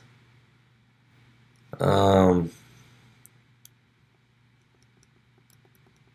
we go. 5 things you need to know about Travis Renking. Let's see if there's anything new here. This man, who was arrested at the White House last summer while trying to set up a meeting with President Donald Trump, went in and opened fire at a Waffle House in Tennessee early this morning, killing 4 people, wounding 2 others before he was stopped by a heroic customer. The shooter then fled from the scene and remains at large. The gunman was identified by police as Travis Renking, 29, began shooting other patrons at the and employees at the Waffle House, which is a 24-hour restaurant in Murfreesboro Pike in Antioch, Tennessee, near Nashville. A total of 6 people were shot, according to Metro Nashville police, who are leading the investigation with help from state and federal agencies now. You got the FBI involved now. 3 victims were pronounced dead at the scene. 1 later died at the hospital. 2 are currently hospitalized. Police are searching for Renking near his apartment. He's been added to the top 10 most wanted list. 1 weapon owned by him was found at the scene, but at least 2 other guns were unaccounted for. There's a $2,500 reward right now being offered for his apprehension. Renking was arrested by the Secret Service back in July of 2017 after he entered restricted area outside the White House trying to get a meeting with President Trump. According to Secret Service, Renking made unlawful entry after going into a bike rack area that was past a line where unauthorized access is allowed. A spokesman for the agency said that Renking refused to leave after being asked to and was then taken into custody, charged with unlawful entry. The case was dismissed, though, in November after Renking completed a first-time offender diversion program. The Secret Service said Renking told agents he was at the White House to make an appointment with the president. Okay, so that's pretty well everything we already knew, except he was only wearing a coat. He then fled the scene in the nude. And like I said, he's outrun everybody. Nobody can catch him. It's just crazy. It's getting crazier by the minute, this story. And so we've got to, look, it's unbelievable what's going on. It's just unbelievable. Let's go back to North Korea now. Where are we with North Korea and Kim Jong-un and President Trump? Let's get the latest on that and see if there's been any breakthroughs since really Friday evening.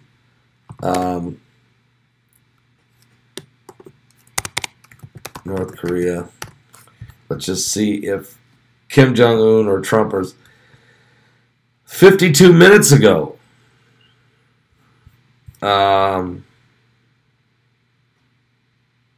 Israeli national news. 38 minutes ago, the Israel national news. Trump is insisting that North Korea dismantle its nuclear arsenal. The President of the United States, U.S. President Donald Trump, will urge North Korea to act quickly to dismantle its nuclear arsenal when he meets North Korean leader Kim Jong-un next month. He isn't willing to grant North Korea substantial sanctions relief in return for a freeze of its nuclear and missile tests. That's not enough. So Trump is keeping the sanctions on North Korea until they dismantle, till they literally dismantle. The pace of North Korea's nuclear dismantlement and the timetable for sanctions relief stand to be the major issues now for the summit between the two. When the president says he will not make the mistake of the past, that means the United States will not be making substantial concessions, such as lifting sanctions, until North Korea has substantially dismantled its nuclear programs. According to a senior Trump administration official, if North Korea is willing to move quickly to denuclearize, then the sky is the limit. All sorts of good things can happen, said the official. And in March, Trump unexpectedly agreed to a meeting with Kim Jong-un to be held by the end of May. Later, Kim Jong-un acknowledged for the first time his country's contacts with the United States. And U.S. officials recently said that North Korea had directly confirmed that Kim Jong-un was willing to negotiate about a potential denuclearization. Now, yesterday, Kim Jong-un announced that his country would close its nuclear test site and suspend its long-range missile test. The statement has been hailed as an important move to establish a good atmosphere for the summit meeting. But Trump himself described Kim Jong-un's statement as a big progress in a tweet on Friday, though in a Twitter's message today he added a note of caution. We are a long way from conclusion on North Korea. Maybe things will work out, maybe they won't. Only time will tell. He's still negotiating, folks. In a meeting, though, with North Korea over the Easter weekend, Kim Jong-un reportedly tried to push the CIA director Mike Pompeo toward a phased agreement in which each side would make paired concessions on a timetable that would stretch out for years, according to a person familiar with the matter. But the Trump administration is wary of making economic and diplomatic concessions up front for steps to dismantle the North Korean arsenal that would only be taken later. The administration favors what one person called a Big Bang approach, in which major concessions would be made by each side early. A freeze in itself is easily reversed, said the senior Trump administration official and the Wall Street Journal. When it comes to allowing economic activity to resume, that is something North Korea is going to have to earn. So Trump holding the line, and he knows he's winning. He knows that his pressure is working, or Kim Jong-un would not be coming to the table. He is willing to lift those sanctions, but he's got to see more than just padlocking the door of a test center. He's got to see nuclear bombs being dismantled. He's got to see nuclear scientific research and things going on shutting down. He's got to see absolute proof and allow inspectors to come in and to maintain what's going on. Trump cannot just play the little games that everybody else has played with these guys for so long. And I think Trump will take it a step further. Besides dismantling, I think he's also going to say, hey, wait a minute, let's talk about also how people are being treated. Let's talk about your prisons. I'm not saying you open the prison doors and let everybody go. But what I am saying, you got some political prisoners in here. You got some Christians and spiritual prisoners in here that do not deserve to be treated like this. We got to talk about this. This has got to be part of the deal. I can let up, by dismantling your nukes, we can let a lot of these sanctions off. But if you want to get them all off, if you really want to get payments, actually loans. So let's just hope the president works that into the system. He don't like the mistreating of the Christians and the civilians and the women and the children. He just don't like it. And do you? I don't either. And I think it's got to be dealt with. I really do. I think it needs to be dealt with. Praise the Lord. Did you know there's tornadoes out tonight? No. Where's the tornadoes? I think there's Fort Walton Beach, and I've seen some over in Alabama. Again? Uh-huh. Where's Fort Walton Beach? Fort Mississippi. Ruckert. Where? Fort Ruckert sustained tornado damage. That's like over in that corner of Georgia, Alabama. Okay, here we go. Widespread damage reported after a tornado hit Baldwin County. Let's see, is that Georgia? Let's see. Baldwin County injuries have been reported after a tornado in Baldwin County, according to reports. Alabama, Baldwin County, Alabama.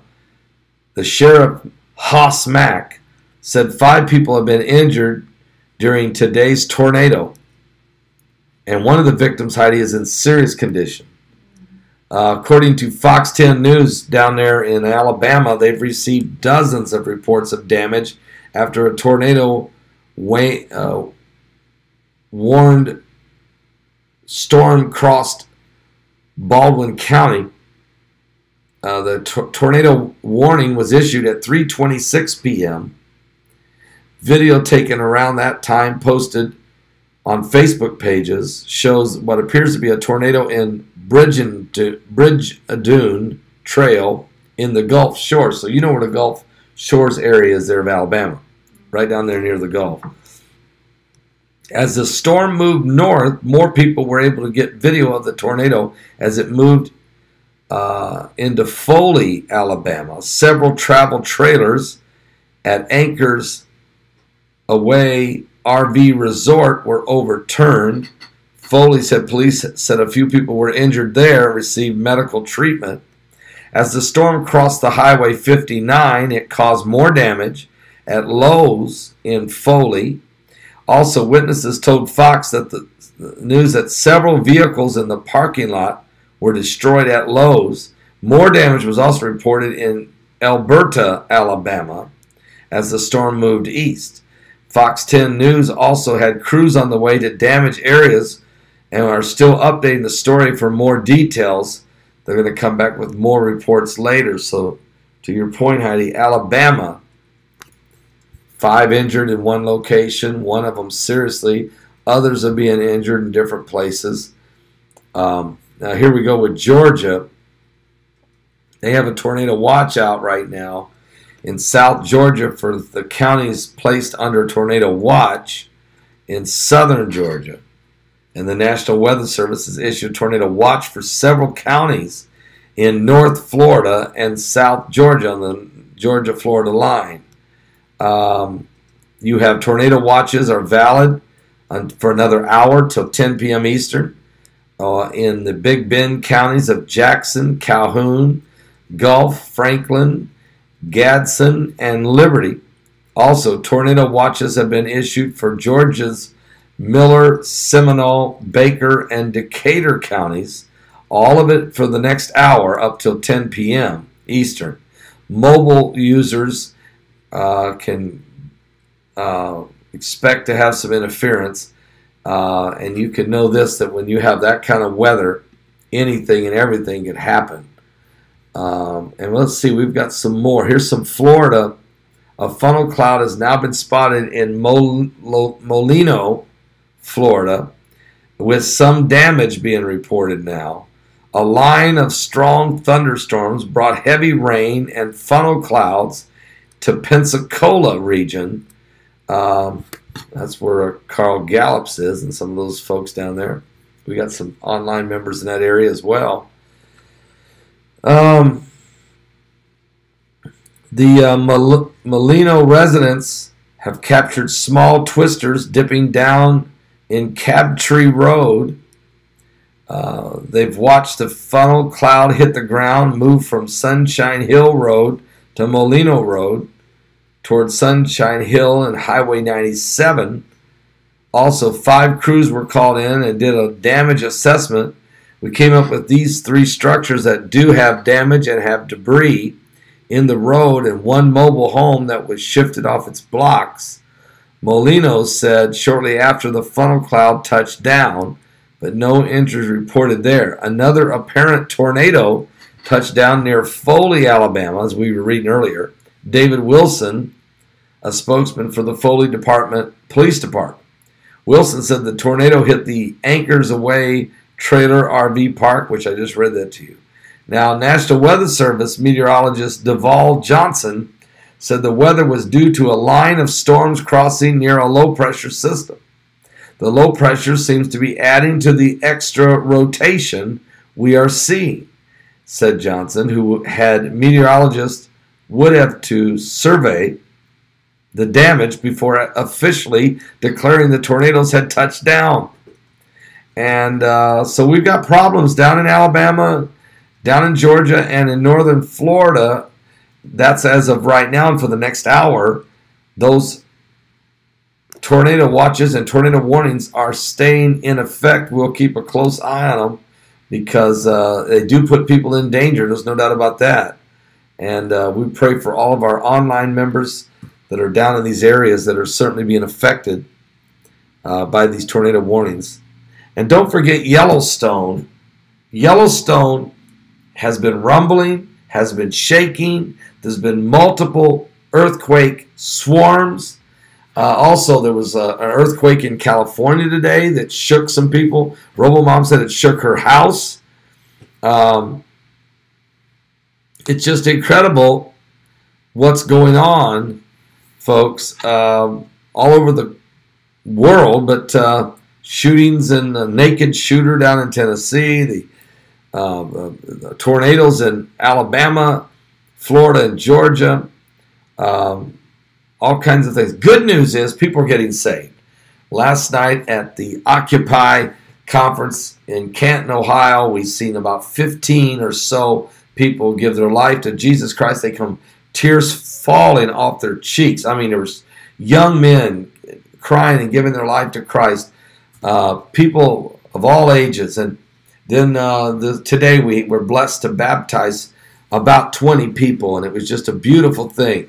I know I baptized 5 people who have been saved during these live broadcasts like this, and we baptized 5 out of the 15 that got saved last night, and then there was some more people got baptized. So it's just a great conference. During lunch this afternoon, I was sitting there. A bunch of us got together, Russ Dizdar and Ellie Marzulli, myself, and the Hagmans and Robinson, Joe, and just a bunch of us got together. And we're just sitting around on the back porch talking, and we were talking about how Coach Dave did a great job of this conference. We were just sitting around all talking how that it's wonderful that the body of Christ is working together, pulling together, and we are doing it online. There's an online, the alternative media and the pastors and the preachers and the YouTube personalities that do what we do. We are not going to let the devil win. We are going to fight the good fight of faith. We're going to stand strong in the Word of God. We're going to continue to pull the folks that are following, the eyes that are opening. You people, you folks, you're the ones that are staying focused and doing the will of God. You show up. You pray for one another. You're awake. You can see what's going on. And I asked the question, how many of you here? How many pastors are here that actually have a church? There was only one man who actually raised his hand, and he was one of the speakers, Pastor Mike Spalding. I know in Dallas, I asked the same question, and there was only one pastor sitting in the crowd out of 1,000 people, a pastor from El Paso, Texas. So in other words, what's happening is the pastors right now have not understood yet the urgency of what's going on, but the congregations, a lot of the folks are coming to these conferences, are coming to these online. Look at this. I mean, look, we had over 1,500 people at one point on YouTube tonight. People come. It's Sunday night. You can't get 1,500 people to go to a church service on Sunday night, but you can online. And what you're seeing is this hunger for the truth, a hunger for the word, a hunger for the information, a hunger for lost souls, a realization. You guys need prayer. I mean, we just read how many prayer requests an hour ago, Heidi? People need prayer. They need miracles. They need answers. We need God to move. And faith is a powerful substance, okay? Faith is a substance of things you hope for and the evidence of things not seen. Someone just said to me, Pastor, come to Florida. Okay, I will. I just there in February, and we had a great time down there. And you're right. I mean, we got to get the people together. We got to get people coming together, working together, praying together online, or when we get a chance to gather, if we get close to each other, we get a chance to gather, let's do it. We're going to do it in Jesus' name. I want to read some more prayer requests that are coming in tonight. If you're giving tonight and you're saying, Pastor, I want to send in a tithe or an offering, as we always do on Sunday nights, this is a good time to put a prayer request in there so I can just read that, and because we're going to bless these offerings tonight, as we always do on Sunday night. It's a good time to do that. You can also give by just simply doing text give, or you can write us simply. If you want to send your Sunday night offering in, you can write me at Paul Begley Prophecy, just Paul Begley Prophecy at 1048-B, 1048-B, Sagamore Parkway West. That's Sagamore Parkway West, and that's Box 33, and that's West Lafayette, Indiana, 47906. And we'd love for you to... They're asking for the phone number for text. Oh, the phone number, okay, to text. Okay, Vicky's put it in there. Okay, thank you, Billy. And for those of you listening out there, if you want to text in an offering, grab your phone, and the number is 765-327-4200. That's 765-327-4200. One more time, 765-327-4200. Text the word give. Just text the word give. Paul Begley Prophecy Ministries will pop right up on your phone. You can give through text giving. It's a great way to do it. It really is. And I'm going to look right now at some of these prayer requests that are coming in as people are giving. And so give me a moment here to, I see that Robert has given an offering tonight. We want to thank you, Robert. God bless you. Kathy also sends in her tithe and offering, says, I work about a mile from where these people were killed at the Waffle House in Antioch, Tennessee. Please include the families in your prayers tonight. We will do that, sister. And the super guy that jumped in and knocked the guy out of the gun out of that guy's hand and saved many lives. He went to church this morning after this happened to him. That young man did, Heidi. Yeah, and wow. Sister Alice, who lives down there, says the reason they lost the scent is it's raining cats and dogs. It's raining is why they lost the scent. Wow. And the young man who saved the day and saved lives and end up going to church after this event. And so praise God for him. We want to thank you, Kathy. Kathy, thank you for sending in your offering. And Kathy says also, I'm from Nashville, Tennessee, and we met with you in Opryland. Okay, Kathy, yes we do, and yes we did, and we want to thank you. That was a wonderful night, wasn't it?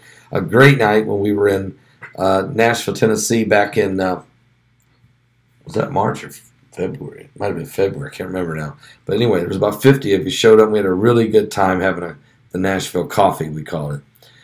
Sheila is also sending in her offering. She said, you don't have to read this. It's too long, but okay. God bless you, Kathy.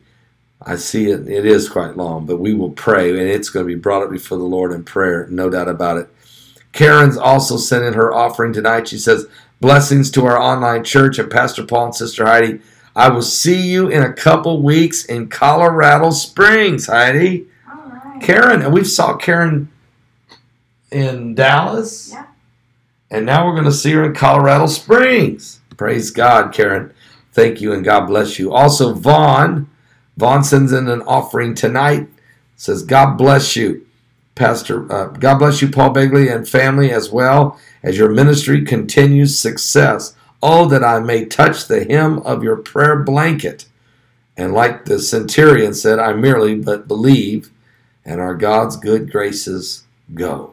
Wow, powerful Powerful prayer. God bless you, Vaughn. We believe it in Jesus' name. Also, Leah sends in her tithe and offering, says, please accept this as my offering. Much love from California. Thank you, Leah. We receive it in Jesus' name. Joseph also sends in his offering tonight, says, can I pray for you, Heidi, as you saved me? Not my wife. You saved me, my wife, over a year ago now in September, and I'm going back to college as a theologian, trained to be a pastor. So thank you, Pastor Paul, and God bless you. So I think you did a typo. You said, can I pray for you and Heidi as you saved me and my wife? That's what it was supposed to have said. Over a year ago in September, and I'm going back to college for theologian to train to be a pastor. Thank you, Paul. That's amazing. That's just, God bless you, Joseph. Praise the Lord. Jeffrey, God bless you for your offering tonight. Beth says she gives her tithe and offering. She says, hi, Pastor Paul and Heidi. Pastor Paul, I love your broadcast every day. Please pray for my financial breakthrough to come through for me. I really need this to happen. So thank you for all you do. 365 days a year, 24/7. Blessings for all eternity. Beth. Thank you, Beth. God bless you in Jesus' name. That's a wonderful prayer. We appreciate it. And also, Bettia sends in her offering tonight. She says, Pastor Paul and Sister Heidi, thank you for all you do. I would like a special prayer for the Lord to open financial doors for me to go back to school. Here's another one. He told me he wants me to go, and I need doors to open financially for this to happen. It's always been in my heart to be a nurse and to work with hurting people. So thank you in advance for the agreement and prayer with me. God bless you both for all you do, Bethia. Well, God bless you, Bethia, in Jesus' name. Also, Carrie, thank you for your offering tonight. And also, Delana sends in her tithe and offering. We're praying for the lost to come to Jesus. God bless you, Delana. Thank you so much. We agree with you in Jesus' name. And SDG Marketing sends in their tithe and offering. They said, thank you, Pastor Paul and Heidi. Please pray for the Lord to save my daughter, Amaya. She really needs the Lord. So please pray for my online business to prosper. I also want to pray for Allison Mack. She played in Smallville's 90s TV show. You're right. I know. I read the article. I pray that the Lord saves her. She really needs prayer. Please pray for the lost in this world, that Jesus will save them every day. And please pray for me. I feel I'm under attack every day. God bless you. Thank you, Stephen. Stephen, God bless you and thank you. And you know, it is a sad story about Allison Mack, and she needs a lot of prayer. And so does the man that was running this whole thing, this sex cult, whatever in the world, the evil he was doing. And all these young women, the victims of this, they all need our prayers. They all need our prayers. These are some horrific things that are happening out there, folks. It really is. And, you know, the devil's on the rampage. The devil's on the rampage. I mean, there's no need beating around the bush on this. He is on the rampage.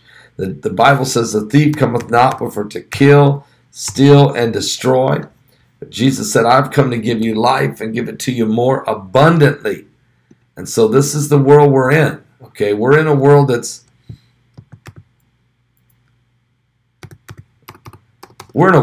absolutely filled with wickedness. Filled with wickedness.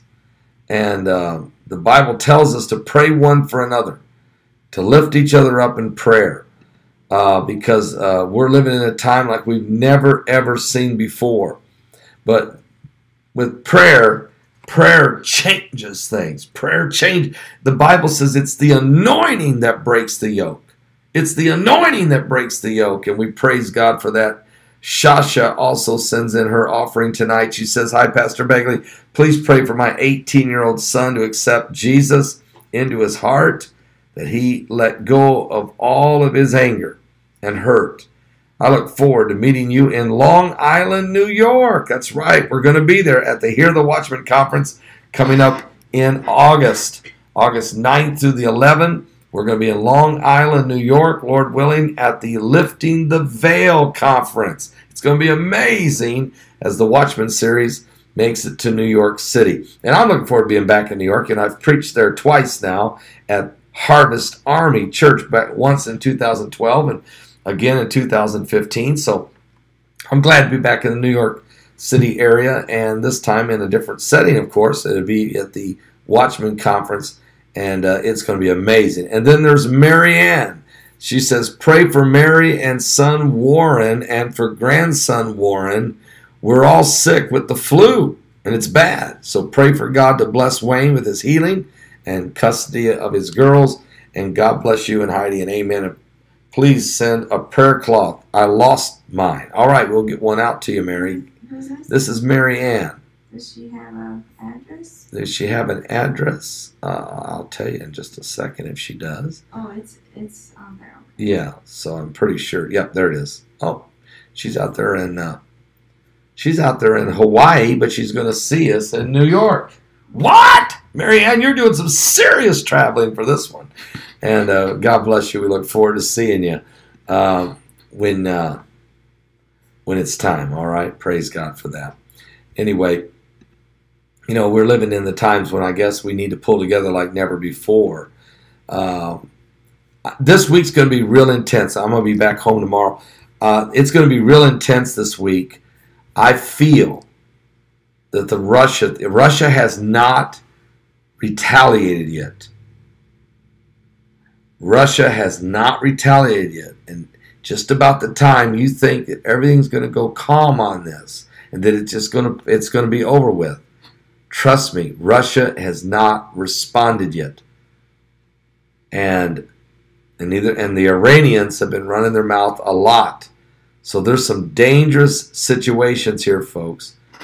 There is some seriously dangerous situations coming. And I know Trump's trying to open the U.S. Embassy on May 14th, the 70th anniversary of Israel's a nation. That's going to be so unbelievable. At Jack Van Impe's proclamation, the visitation he received from Jesus Christ, he's going to be bringing that forward here in the next couple of weeks. You have North Korea and the United States, the Trump summit with Kim Jong-un that's coming up in late May. There's just a lot going on, folks, and there are many people that are not saved. Many people who have put, and so I'm going to just talk to you. There's some of you listening to me right now. How many times has God spared your life already? Some of you probably shouldn't still be here. If we were to go by some of the things you've done, some of the things you've been involved in, a lot of us maybe shouldn't still be here. But by the grace of God, by God's love and mercy, by His absolute compassion for all of us, for God so loved the world, and when I say that, I'm truly meaning that. He loves the world. You and I, we may struggle with certain people. There might be folks that we might like to say, wow, that guy or that person, whoa, they're way, way out of whack. But God loves all the people in the world, even those who don't worship Him, even those who mock Him, even those that blaspheme Him, even those who hurt others. He still loves everyone, and it's not His will that any should perish, but all come to repentance. And He extends His mercy and grace beyond where you or I would. He reaches out beyond. Our grace runs out. Our patience runs thin. We finally give up sometimes, but God never does. But if you die in your sin, Jesus said, where I'm at, you cannot come. And here's another thing. There are going to be so many people who are going to stand in judgment and say, Lord, I taught in your streets. I was involved with this and that. I was planning on doing right. And He's going to say, depart from me. You're a worker of iniquity. I don't even know you. I tried to save you. I reached out to you. You would even drop in and watch Pastor Beckley ever so often on the live shows, or you checked out his YouTube videos, and you kept saying, he keeps giving altar calls, and I keep thinking about getting saved. Let me tell you what happened last night. We're giving the altar call last night. There was at least 10 people that come forward for salvations. Tears were literally dripping off people's cheeks. They were crying in repentance. And the Lord spoke to me and said, there's 5 more people here that are on the fence that are so close. 5 more. And I'm like, whoa. Because I'd already given this altar call for about 10 minutes. There was about 10 people already come for salvation, and many others come for rededicating and different things. And the Lord said, there's at least 5 people here that are on the fence. And as I spoke and the people prayed and the music played, one jumped up and started coming. There was 1. Another one broke out on the other side. There was 2. Another one broke loose over there. There was 3. Another one came down the center of the aisle. That was 4. And I waited another minute or so, but the 5th one I never saw coming. So we started the prayer. But I guess apparently right when I started the prayer, a 5th person broke loose in the back and came down the aisle. And the folks saw them as they come. I didn't. We prayed with everyone and then realized that the 5th person had come. It was incredible because the Lord wouldn't let me shut that altar call down. He would not let me stop. It was like, okay, I've done enough here. I've reached out. We've went as far. The song's about over. The people have come forward and nobody else is moving. Usually you just go ahead, all right, let's leave. But the Lord said, no, no, no. And I'll tell you, all 5 of those folks that came were young people. They were all 30 or less. And 3 of them were young men. And I'm telling you, they were in their early 20s or mid-20s. And the tears were flowing. And God was saving them. And I'm going to say tonight, there are people watching me right now that during this whole show, even before this program started, for the last few days, some of you maybe for weeks, have been considering getting saved. You've been considering getting right with God. Someone said right now there's 777 people who have already pushed the button for likes on this broadcast tonight. That's a good number. And there are people here right now who have no intentions of being lost for eternity and ending up in outer darkness in the punishment of hell. You don't plan on it.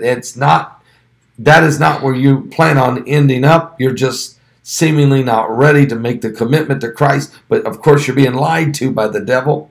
And Satan is using every lie he can to delay, because if he can hold you out long enough, then he can distract you with something else, and then he can take you down a road, and he'll take you to a dead-end road. He'll take you further than you want to go, and he'll leave you there longer than you want to stay.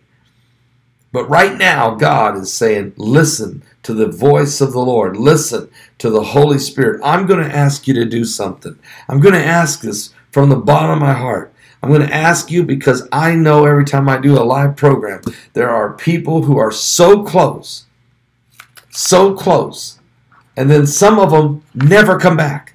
And I'm afraid to hear that some of them even die and never get in. They were so close, though. It was a Sunday night. It was a Tuesday night. It was a Wednesday morning where they were here in the chat room really considering it. I see people right now saying, I'm rededicating. God bless you. I'm going to do this tonight. This has got it. You cannot let Satan finish you off. You don't know when. You'll be sitting in a Waffle House in some little town in Tennessee. You have no idea what the next semi you meet on the road is going to do. You don't know what's coming. What type of disease or infection or you don't know what's going to happen. Look, folks, seriously. This heart attacks. Are you serious? This is the last days. I'm going to ask you to do something right now. Just type, I want to be saved.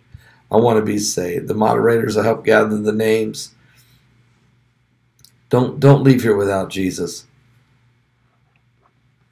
Don't leave here without Christ. Just type, I want to be saved. Pastor, you're right. I've put this off too long. I'm living on borrowed time. I'm really at the edge of my rope. I need to get this thing fixed. If I wait around too long, I'm going to be one of those people that's going to miss it. And I had my chance, and God's given me chance after chance. What are you going to do? Tonight, what are you going to do? Can I play a song? What are you going to do?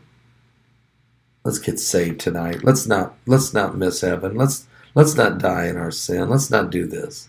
I mean, this isn't God's plan for you. And oh, by the way, you do not know the peace that's going to come over you. The shalom that's coming into your life is so unbelievable. It's incredible. Let's get saved right now. Right now. Just type, I want to be saved. Let me turn this music down a little because I'm using a different way of doing it. Let's get saved, okay? Let's get saved right now. Just type, I want to be saved. I want to be saved. I'm just a poor Christy B wants to be saved. Christy. wayfaring stranger. Also, Traveling through this world. also Sean Curtis. Praise God. There is no sickness. Also, Alvery Watkins or Avery. Avery danger Watkins. in that bright land. Praise the Lord. Also, Javier. Praise the Lord for Javier. I'm going there. Also, another Watkins. This one's Avon. A-V-E-N. Avon Watkins. And all my love. Praise God. What about you? What about you? Somebody's at Periscope need to get saved. You can tweet right on that Periscope screen right now. I want to be saved. There's at least one of you over there at Periscope needs to get saved. And there's another. And Shimley is rededicating.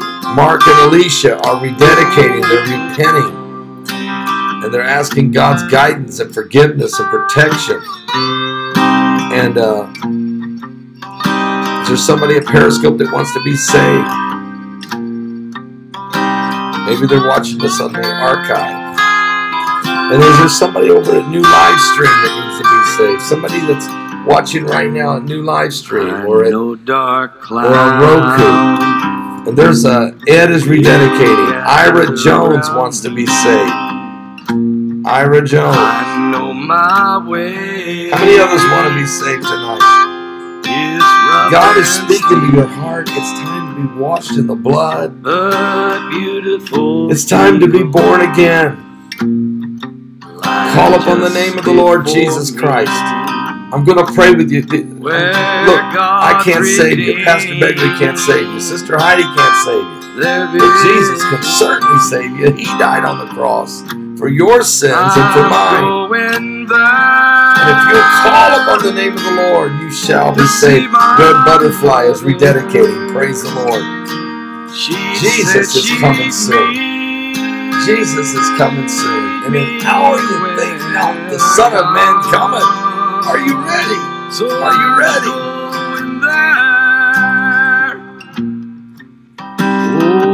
Over Jordan. Are you ready to meet the Lord? I'm just a goal.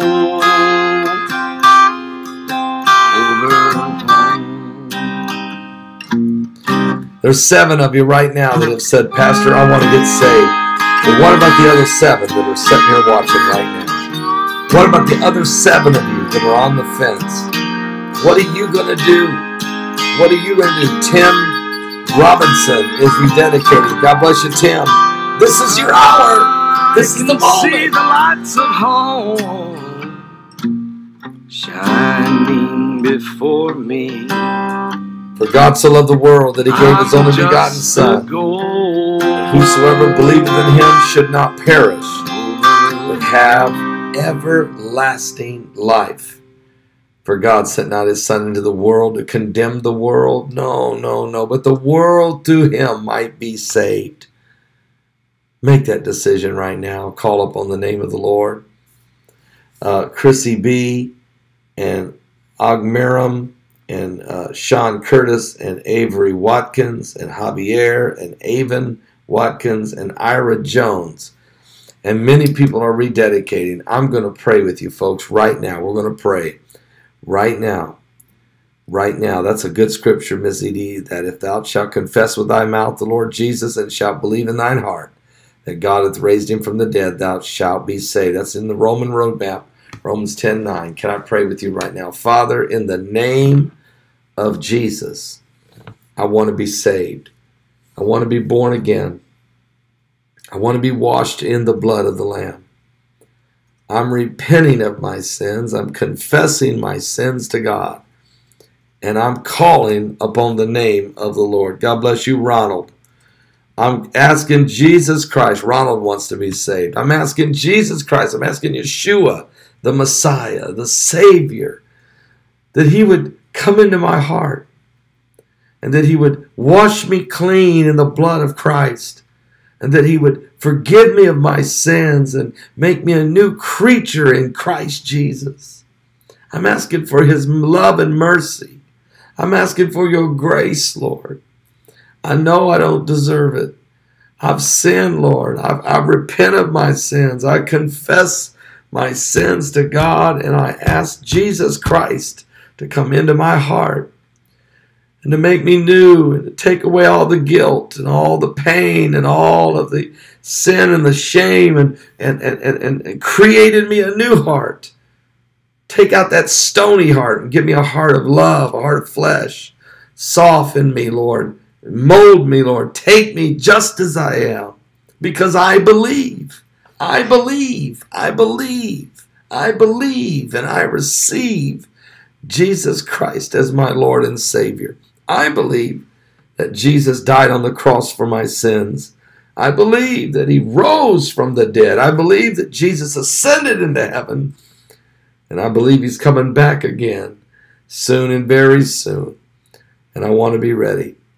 So right here, right now, by faith in God's grace, in the name of the Father, in the name of the Son, in the name of the Holy Ghost, in Jesus' name, I am saved, saved, saved, saved, healed, delivered, set free, born again, saved in Jesus, saved in Jesus, saved in Jesus' precious name. Praise the Lord. Are you serious, folks? Are you serious? Welcome to the family. There was at least 8 of you. Christy B., Augerman, Sean Curtis, Avery Watkins, Javier, Avon Watkins, Ira Jones, and Ronald. Welcome to the family. All 8 of you, welcome to the family of God. Somebody shout out there, because they've been washed in the blood of the Lamb. They've been born again by the power of God's mercy and grace. Listen, folks, you're born again.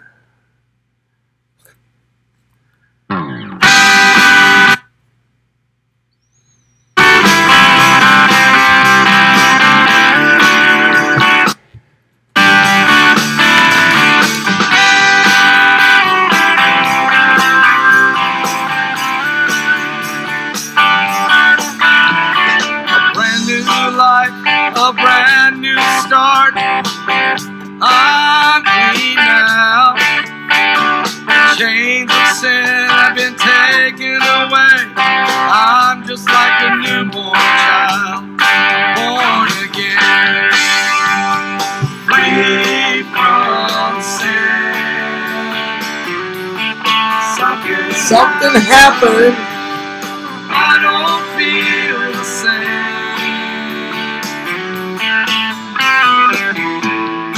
There's no sin that can take me down. In my new life I have found I'm born again. Are you serious? I never thought I could be forgiven for all that I've done. I'm starting over a brand new slate, just like when I was born. I'm born again. You're a new creature in Christ. Free from sin. something happened. I don't feel the same. There's no sin that can take me now. Also, Christy Thompson got saved. In my Praise God. life I have found. I'm Praise born God. again.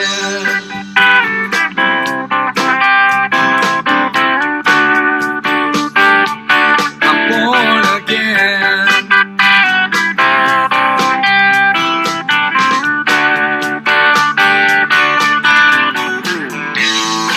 There's no sin that can take me now. In the new life I have found, I'm born again.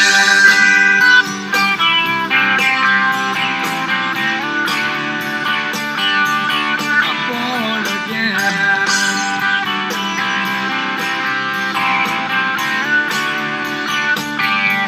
I'm born again. Oh yes, I'm born again, free from sin.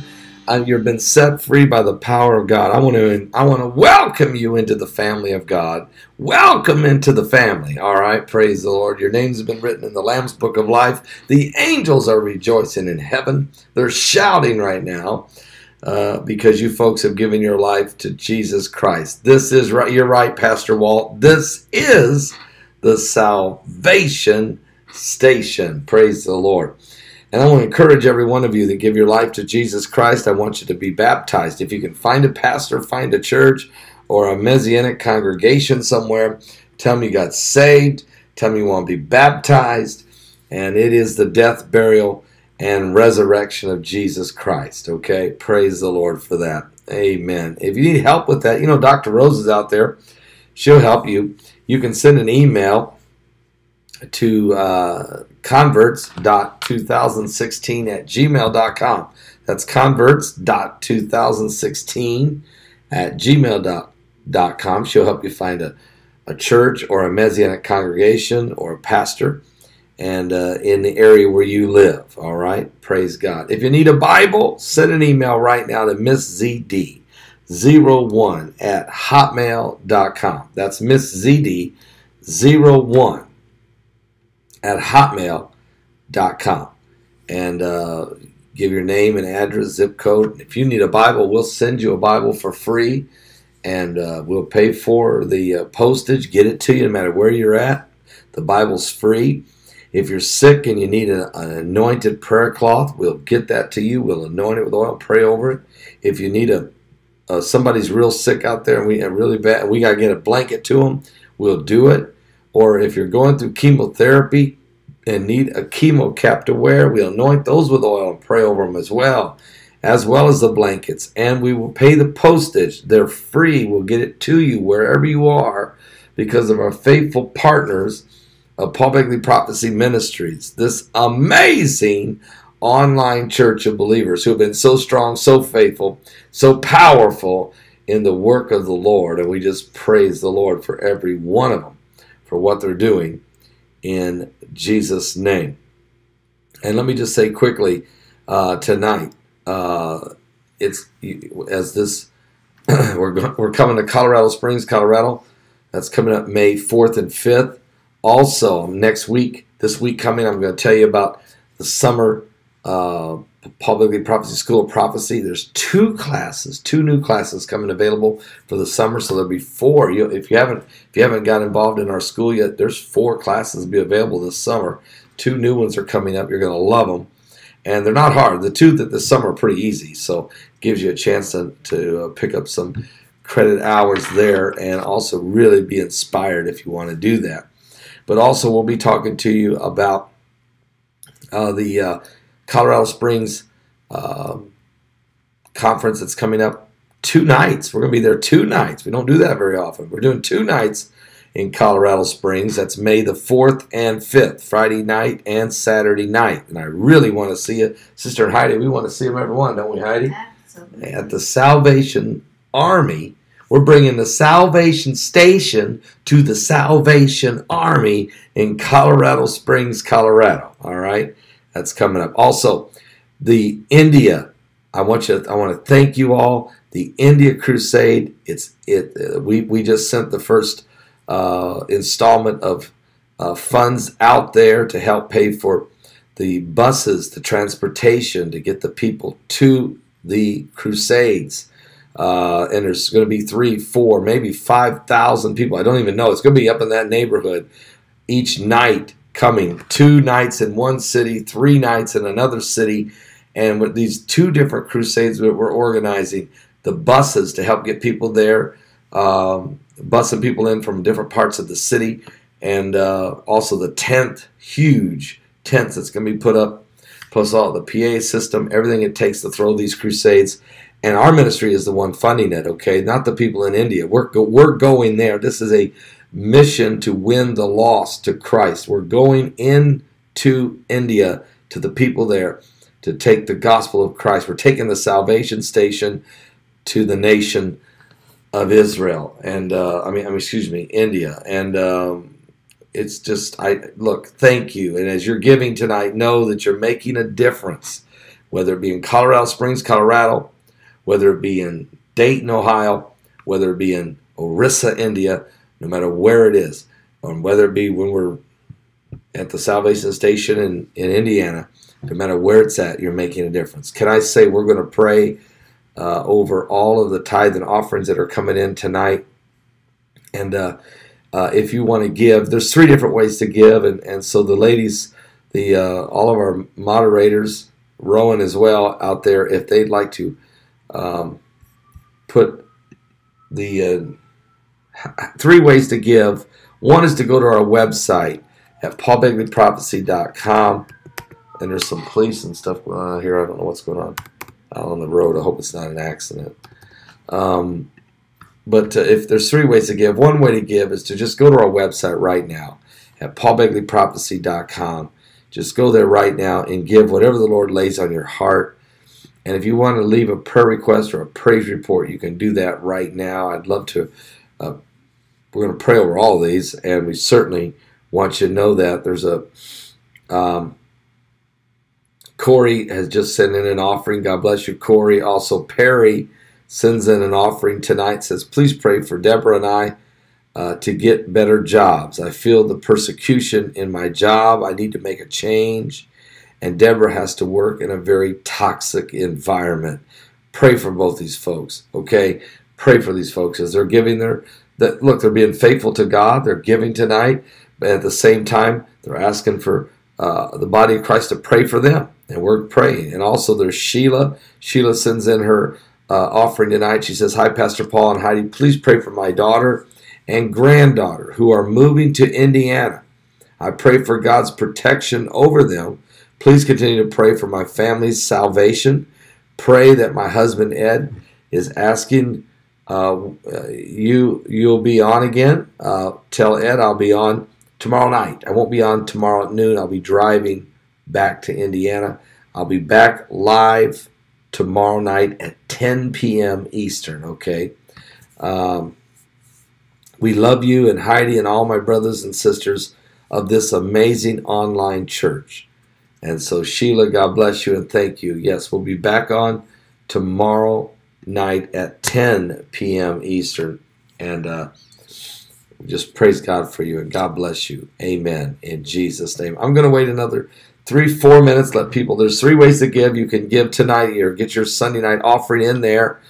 You can do it tonight by simply going to our website at paulbegleyprophecy.com and hitting the easy button, as Billy Nitrain would say. Hit the donate button there at the top. Just go to paulbegleyprophecy.com, look toward the top. You'll see it, donate, hit it. Give whatever the Lord lays on your heart. Another way to give is to get your phone and simply text give. You could just, the number to text to is 765-327-4200.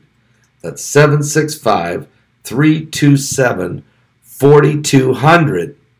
And text the word give and then Paul Begley Prophecy Ministries pops right up on the screen on your phone, and you can give very easily there.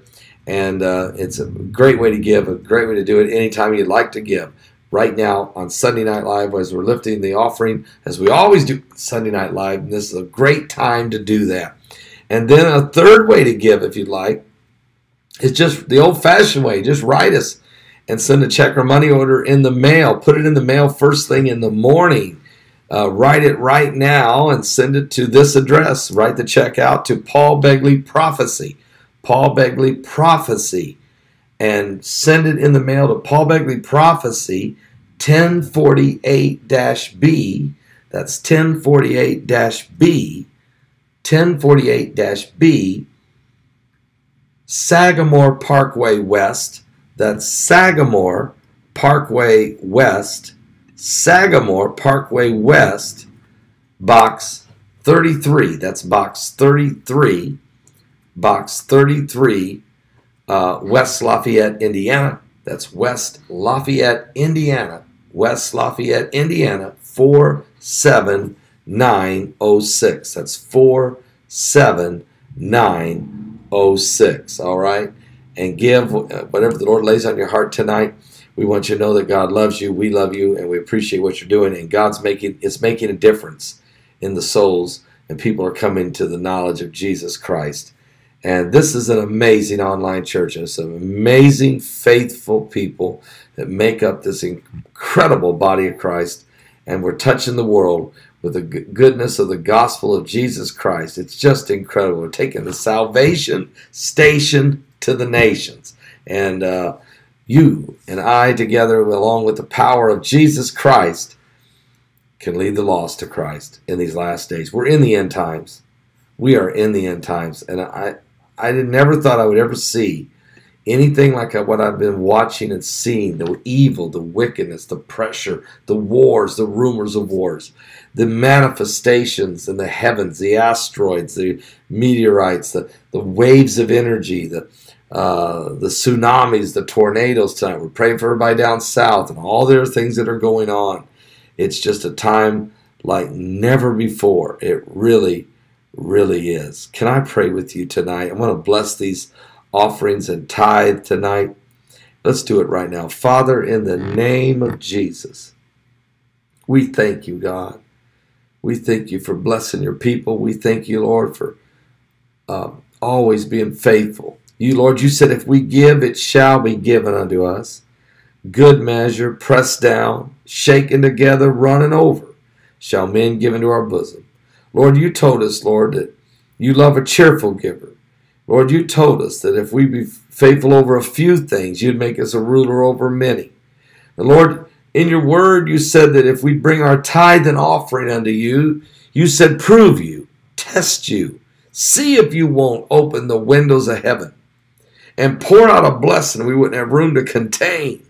Lord, and you would rebuke the devourer. You would rebuke the devil for your sake, Lord, that you would drive them back and bless your people, Lord. And Father, we just thank you when Jesus said, give and it shall be given unto you. Good measure, pressed down, shaken together, running over, shall men give in your bosom, Lord. You meant it for every one of us. And Lord, I thank you, God, that you'll protect every one of these families. Bless their homes. Bless their families. Bless their jobs. God, if they need new jobs, help them to get new jobs. Some of them are sick, Lord, need healing in their bodies. Some are praying for their children to be saved. Some are praying for their marriages to be restored. Some are praying, God, that you would help them. They've got entanglements. Some of their finances are tied up, Lord, in inheritances that are wrangling it up with the lawyers, and there's issues. Father, there's others, Lord, waiting on insurance settlements to come in, Lord. God, it needs to happen. Would you release it? Would you break the entanglements? Lord, there's others that are praying about their 401k, and others are praying about what to do about, Lord, about their Social Security or maybe one of their pensions they're supposed to get. God, would you just send the blessing upon their homes? Give them You said, Lord, I believe it's Paul or Peter said, I would that you prosper and be in health, even as your soul prospers. And Lord, I'm so glad David said that whatever we put our hand to shall prosper if we're meditating in your word day and night. So Lord, just help us. We just want to thank you. We humbly come before you and thank you, God, for this wonderful group of people that you have privileged us to be a part of in this great family. In Jesus' precious name, amen and amen. And God bless all of you. It's been a wonderful night. I'm a little tired tonight, so I think what I'm going to do is get a little rest. And tomorrow, pray for Sister Heidi and I as we'll be traveling home. And so tomorrow night at 10 p.m. Eastern, I'll be live back in the Salvation Station. And we hope to see you guys then tomorrow night. All right. Also, I'll try to do some videos as I travel. We'll keep you up to speed, everything going on. God bless all of you. We love you guys. Thank you so much. I'll see you guys. Are you serious? Are you serious? Are you serious? I'll see you guys tomorrow, Lord willing, in Jesus' name.